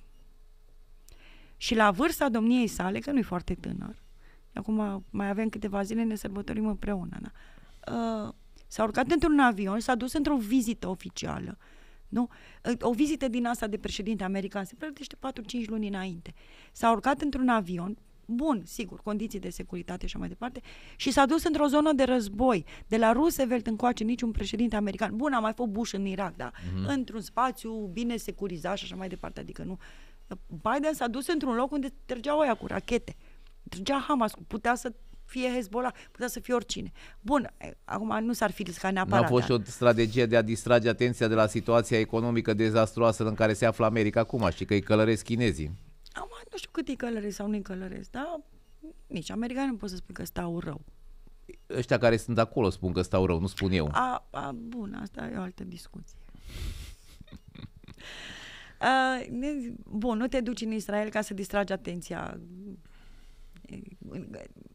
Pentru că nu, eu am întrebat de ce s-a dus atunci. S-a dus pentru că îi păsa așa de mult de Palestina sau de cetățenii palestinieni sau de ce s-a dus? Îi pasă foarte mult de lucrul următor, cred eu, bazat pe niște argumente. Anul trecut, în august, Statele Unite s-au retras din Orientul Mijlociu. Bun, ei mai au niște baze, mai au niște militari, mai este Camp Lemonie, mai este în Iordania, mai sunt câțiva militari prin Irak, prin Siria. Au bază în Iordania, americanii? Da. Nu știam. O bază cu 30.000 de soldați. Nu știam. Dar se fac antrenamente, sunt și soldați NATO și așa mai departe. Deci ei s-au retras din Afganistan, din Afganistan și, mă rog, din Irak au rămas foarte puțini. Că, apropo, paranteză, am văzut că, știrile astea, de fapt sunt reale, doar până la un punct. Baza militară americană din Irak a fost ținta unor atacuri ale rebelilor Houthi sau ale Hezbollah, Houthi, că sunt mai aproape, din Yemen. În baza aia militară, într-adevăr, a fost construită de americani, dar acolo sunt niște irakieni, de fapt. Sigur, aliați, armata irakiană, care a fost construită după 2003. Acolo nu mai sunt foarte puțini americani. 10, 15, 20. Dar, ca idee, baza militară americană, ai spus chestia asta, tu la ce te gândești ca ascultător? Băi, au atacat baza militară americană, ăștia încep război. Clar. Subliminal, te gândești la asta. Americanii s-au retras anul trecut din Afganistan, pentru că de 10 ani se vorbește despre asta. Nu discutăm felul în care s-a întâmplat retragerea, fericit sau mai puțin fericit. Pentru Statele Unite au înțeles de foarte, foarte mulți ani, încă de pe vremea lui Nixon și a lui Kissinger, că următoarea amenințare pentru Statele Unite, amenințare în sensul adversitate economică, de influență și așa mai departe, este China. În vremea lui Nixon, președintelui Nixon, Henry Kissinger a zis, noi trebuie să ne apropiem de China, să o aducem de partea noastră, nu cumva China să se unească alianță cu Uniunea Sovietică, la vremea respectivă era Uniunea Sovietică, și să facă așa o super mega alianță din asta împotriva noastră, a Occidentului, care e mai greu de contracarat, și militar și economic. Și au încercat să îndulcească relațiile. Știți, nu vă apropiați foarte mult de URSS, că pe economie, uite, noi putem să facem asta, voi puteți să faceți asta. Și lucrurile s-au dus de acolo mai încet, că atunci era și în perioada războiului rece. Dar Henry Kissinger a înțeles acel lucru, nu? Rusofilul Henry Kissinger. Da. De exemplu, sau Mearsheimer, la fel. E un autor din relații internaționale care e mai nou, deși tot ce a spus el se întâmplă, dar nu mai contează, asta alte discuții. Bun. În 2010, în timpul administrației Obama, America și-a asumat o strategie privind China. Au fost mai multe strategii, dar a fost o chestie oficială, s-a spus în public, s-a vorbit despre pivotul asiatic. Tu, ca să concurezi cu China și să-ți menții, că acum tu, America, tu ești superputerea asta, adică e indubitabil acest lucru, și economic, și militar, și tehnologic, dar China vine bine din spate, adică nu stă. Ai nevoie de foarte multe resurse, bun, inclusiv militare, nu? Că va fi și o competiție din aceasta de înzestrare în armare și nivelul tehnologic, generația a 4, 5, a 6 de capabilități militare. Sigur că America poate să susțină mai multe lucruri în același timp, dar competiția asta, cum să spun, în relațiile internaționale nu se discută cum se discută la noi de la un ciclu electoral la altul. Se fac strategii pe 50-100 de ani. Ca exemplu, Constituția Americii are peste 200 de ani și acum, bun, are unele amendamente, dar oamenii, părinții fondatori ai Americii și cei care au făcut acea Constituție au gândit-o în așa fel încât ea, da, să fie amendată, că bun, cu drepturile civile, cu diverse, sunt cele 14 amendamente, dar fondul e același. Adică au fost niște oameni care au gândit America peste 500 de ani. La fel cu și China. Sunt oameni care au gândit China acum 500 de ani, cum va arăta acum, și acum când noi vorbim sunt oameni care se gândesc unde va fi China peste 100, peste 200 de ani. Asta înseamnă o strategie, asta înseamnă oameni de stat până la urmă. Pentru America s-a dus Biden acolo, că de la asta am plecat. De ce s-a dus? Pentru că un nou război în Orientul Mijlociu, adică Netanyahu își dorește de 20 de ani un război cu Iranul. A fost cât paci să-l aibă. Dar până și Bush a știut să gestioneze situația asta. Pentru că în 2005 Bush era deja prins în războiul din Afganistan și din Irak. Un război cu Iranul e altă poveste, nu e același război ca în Irak. Ăștia au o armată de aproape 1 milion de oameni. Iranul? Da. Bun, cu performanțele care or fi, dar noi nu le știm care sunt. Să ne gândim că Iranul s-a luptat totuși cu Irakul și a ținut piept Irakului în condițiile în care Iranul nu mai avea armată. Pentru că ei s-au bazat până în 79 pe suport american. Și apropo de Israel și Iran, că bănuiesc că trebuie să... da. Irakul a atacat Iran în 1980 pe fondul ăla în care se schimbau lucrurile și i-au considerat slăbiți. Știi cine a ajutat pe iranieni cu arme? Israelul. Pragmatic vorbind, israelienii au ajutat pentru că nu-și dorea, se gândeau că dacă Saddam Hussein și Irakul lui Saddam Hussein va câștiga în fața Iranului, Irakul va deveni mult prea periculos inclusiv pentru Israel. Și i-au ajutat în 1982 și apoi inclusiv în afacerea Iran Contra s-au fost implicați inclusiv israelieni. Și au ajutat un dușman pentru că știau că dacă dușmanul lor era înfrânt, cel care ar fi câștigat devenea mult mai puternic și ar fi putut reprezenta un pericol mult mai mare. Deci cam așa funcționează lucrurile în Orientul Mijlociu. S-a dus Biden acolo pentru ce? Pentru că dacă Netanyahu sau vreun iranian mai iute de deget apasă pe un trăgaci și ai un casus belli, un motiv de război și începe un nou război în Orientul Mijlociu, eu, America, trebuie să fac pasul înainte, pentru că eu mi-am asumat nu să-l apăr pe Netanyahu. Eu în 1948, Statele Unite, administrația americană, la 11 minute după ce statul israelian și-a declarat independența, 11 minute au trecut și Statele Unite au recunoscut statul israelian. Iar eu, America, mi-am asumat apărarea poporului israelian, nu a unui președinte sau unui prim-ministru oarecare, trecător. Deci orice administrație americană, democrată sau republicană, va avea asta în minte. Și atunci Biden s-a zis acolo, să-i liniștească. Ok, vă răzbunați, vă eliminați Hamas, ce vreți voi să faceți, dar aici, în fâșia Gaza. Nu trecem mai departe. Da. Probabil că de-au și trimis cele două crucișătoare și doi portavioane, submarini cu propulsie nucleară, ca să fie sigur că nu escaladează conflictul, nu? Nici o parte, nici cealaltă. Deși foarte mulți speculanți de ăștia spun că o să fie al treilea război, că o să înceapă, că se bagă și țările arabe și tot, știi? Adică începe în fiecare seară la televizor. Fiecare seară ca să aibă audiență, știi? Dar analizând la rece și cum ai făcut-o tu și ai analizat la rece, mai liniștit acum după discuția noastră că nu o să se escaladeze conflictul și se va încheia pe plan local. Cum să spun, nimeni nu deține adevărul absolut. Da, dar tu ai avut argumente logice. Ideea e că, uite, e o doamnă în spațiu mediatic care face o emisiune de politică externă, repede nu vreau să dau nume, știu că dacă se uită știe despre ce e vorba. Această doamnă face interviuri cu diplomați, președinți. Dar de ce nu vrei să dai numele? Nu-mi place, nu am permisiunea, adică ok, am înțeles, da. Și țin foarte mult la chestia asta de privacy. Aici nu suntem la televiziune, tu ești obișnuit la televiziuni să nu pronunțăm vreun nume de firmă sau vreun nume de persoană, aici poți să spui ce vrei, feel free. Ai văzut că în afară de cei cu care am fost într-un panel public, care e vizibil, e o chestie de privacy. Am înțeles. Și dacă n-ai permisiunea omului ți-am zis că să nu te simți ca la o televiziune când ești invitat, aici poți să vorbești liber, e mai fără probleme. respect față de persoanele respective. Ok, adică n-am zis, mă duc la Sorin, pot să spun numele tău. Da. Dar, și are o abordare atât de echidistantă și foarte educată. Este singura emisiune la care eu pot să mă uit cap-coadă fără să mă irit sau fără să-mi dau ochii peste cap. Dar citește foarte mult, a călătorit în toate zonele de război. Le-a luat interviuri tuturor, de la Netanyahu, la Mahmoud Abbas, la președinte american, la cine vrei tu. Și face o emisiune foarte calibrată și are motul ăsta, să fie pace. Noi știm cam ce se întâmplă și ea când merge la televizor explică lucrurile astea. Noi știm ce se întâmplă, știm că se poate întâmpla neîntâmplatul dacă vrei. Da.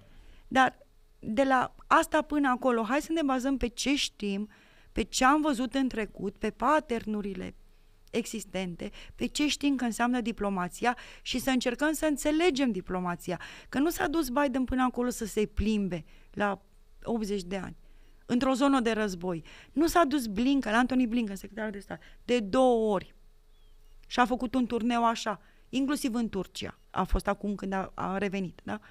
Nu s-a dus acolo în excursie, că excursia și-o face în vacanță. S-a dus acolo, sau oamenii ăștia s-au dus acolo cu un scop. Și scopul este limitarea acestui război în fâșia Gaza. Pentru că extinderea lui înseamnă readucerea Americii într-un număr mult mai mare și financiar și militar în Orientul Mijlociu. Asta înseamnă din nou amânarea Crezi că n-au pivotului capabilitate asiatic. să susțină al doilea conflict? Ele susțin deja conflictul Ucraina-Rusia. Crezi că și asta e una din motive? E conflictul Rusia, invazia Rusiei. Avem războiul din Orientul Mijlociu. Sigur că poți financiar și militar, dar toate resursele astea le-ai luat de la ce spuneam noi, de la competiția cu China. Sigur că poți să susții și competiția. Dacă China e mâine... și pericolul să înceapă al treilea conflict cu Taiwanul. Așa s-ar spune, de acolo în Taiwan cred că lucrurile se vor soluționa. Ai vrut să zici că dacă China mâine, nu? La asta te referi, adică a fost la gând, nu? Dacă China mâine se hotărăște că Taiwanul e la îndemână. Dar poate să fie la îndemână și politic, cea mai nu ciniște neapărat analize militar. că America ar putea susține două conflicte, dar pe al treilea nu ar mai putea să susțină și atunci de ce să nu prevină să înceapă al doilea conflict ca să fie sigură că nu începe al treilea, știi? Sau că... America poate să susțină 1, 2, 3 conflicte. Deci eu sunt aproape convinsă, cunoscându-i și vezi totuși ce capabilități au. Dar există și partea cealaltă a medaliei sau reversul medaliei. După 6 luni în Irak, oamenii ieșeau în stradă în America și spuneau bring our boys home. Începeau să vină body bags-urile și așa mai departe. În Vietnam a durat iarăși un război din acesta de... Da, până a ieșit populația în stradă și a făcut presiuni ca să termine cu... Și acum tu gândește-te că economia e la nivel planetar. Economia nu e... Problematic. E cu mai multe probleme. Dar ai probleme cu economia, ai alegeri anul viitor, ai o societate polarizată și între religioși și între diverse orientări religioase, sexuale și așa mai departe. Ai o populație foarte polarizată.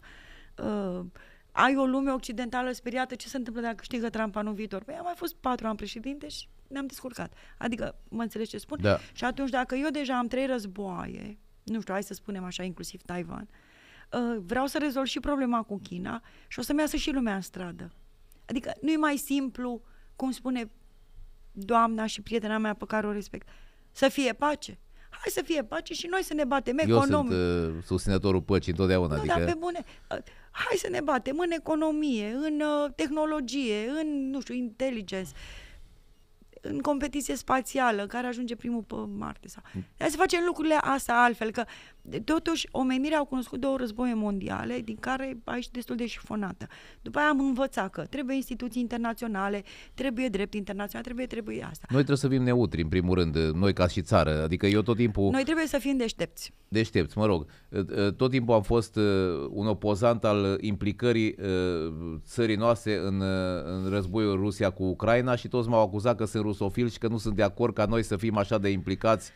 Eu nu sunt rusofil și n-am fost niciodată și n-am fost fan Rusia sau ceva, sunt fan Occident.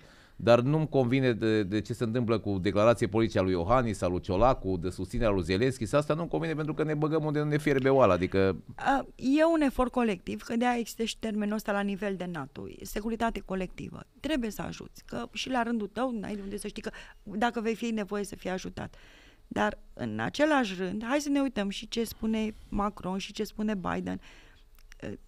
Știi, trebuie și doza aia în care să te uiți pe Macron a cam dat cu muci în vasole cu israelieni acum. Ai văzut că a sunat să-ți ceară scuze și să așa zică că... Așa spune că l-au sunat cealaltă. El n-a spus greșit ce a spus acolo, doar că dintr-o dată totul s-a reinterpretat.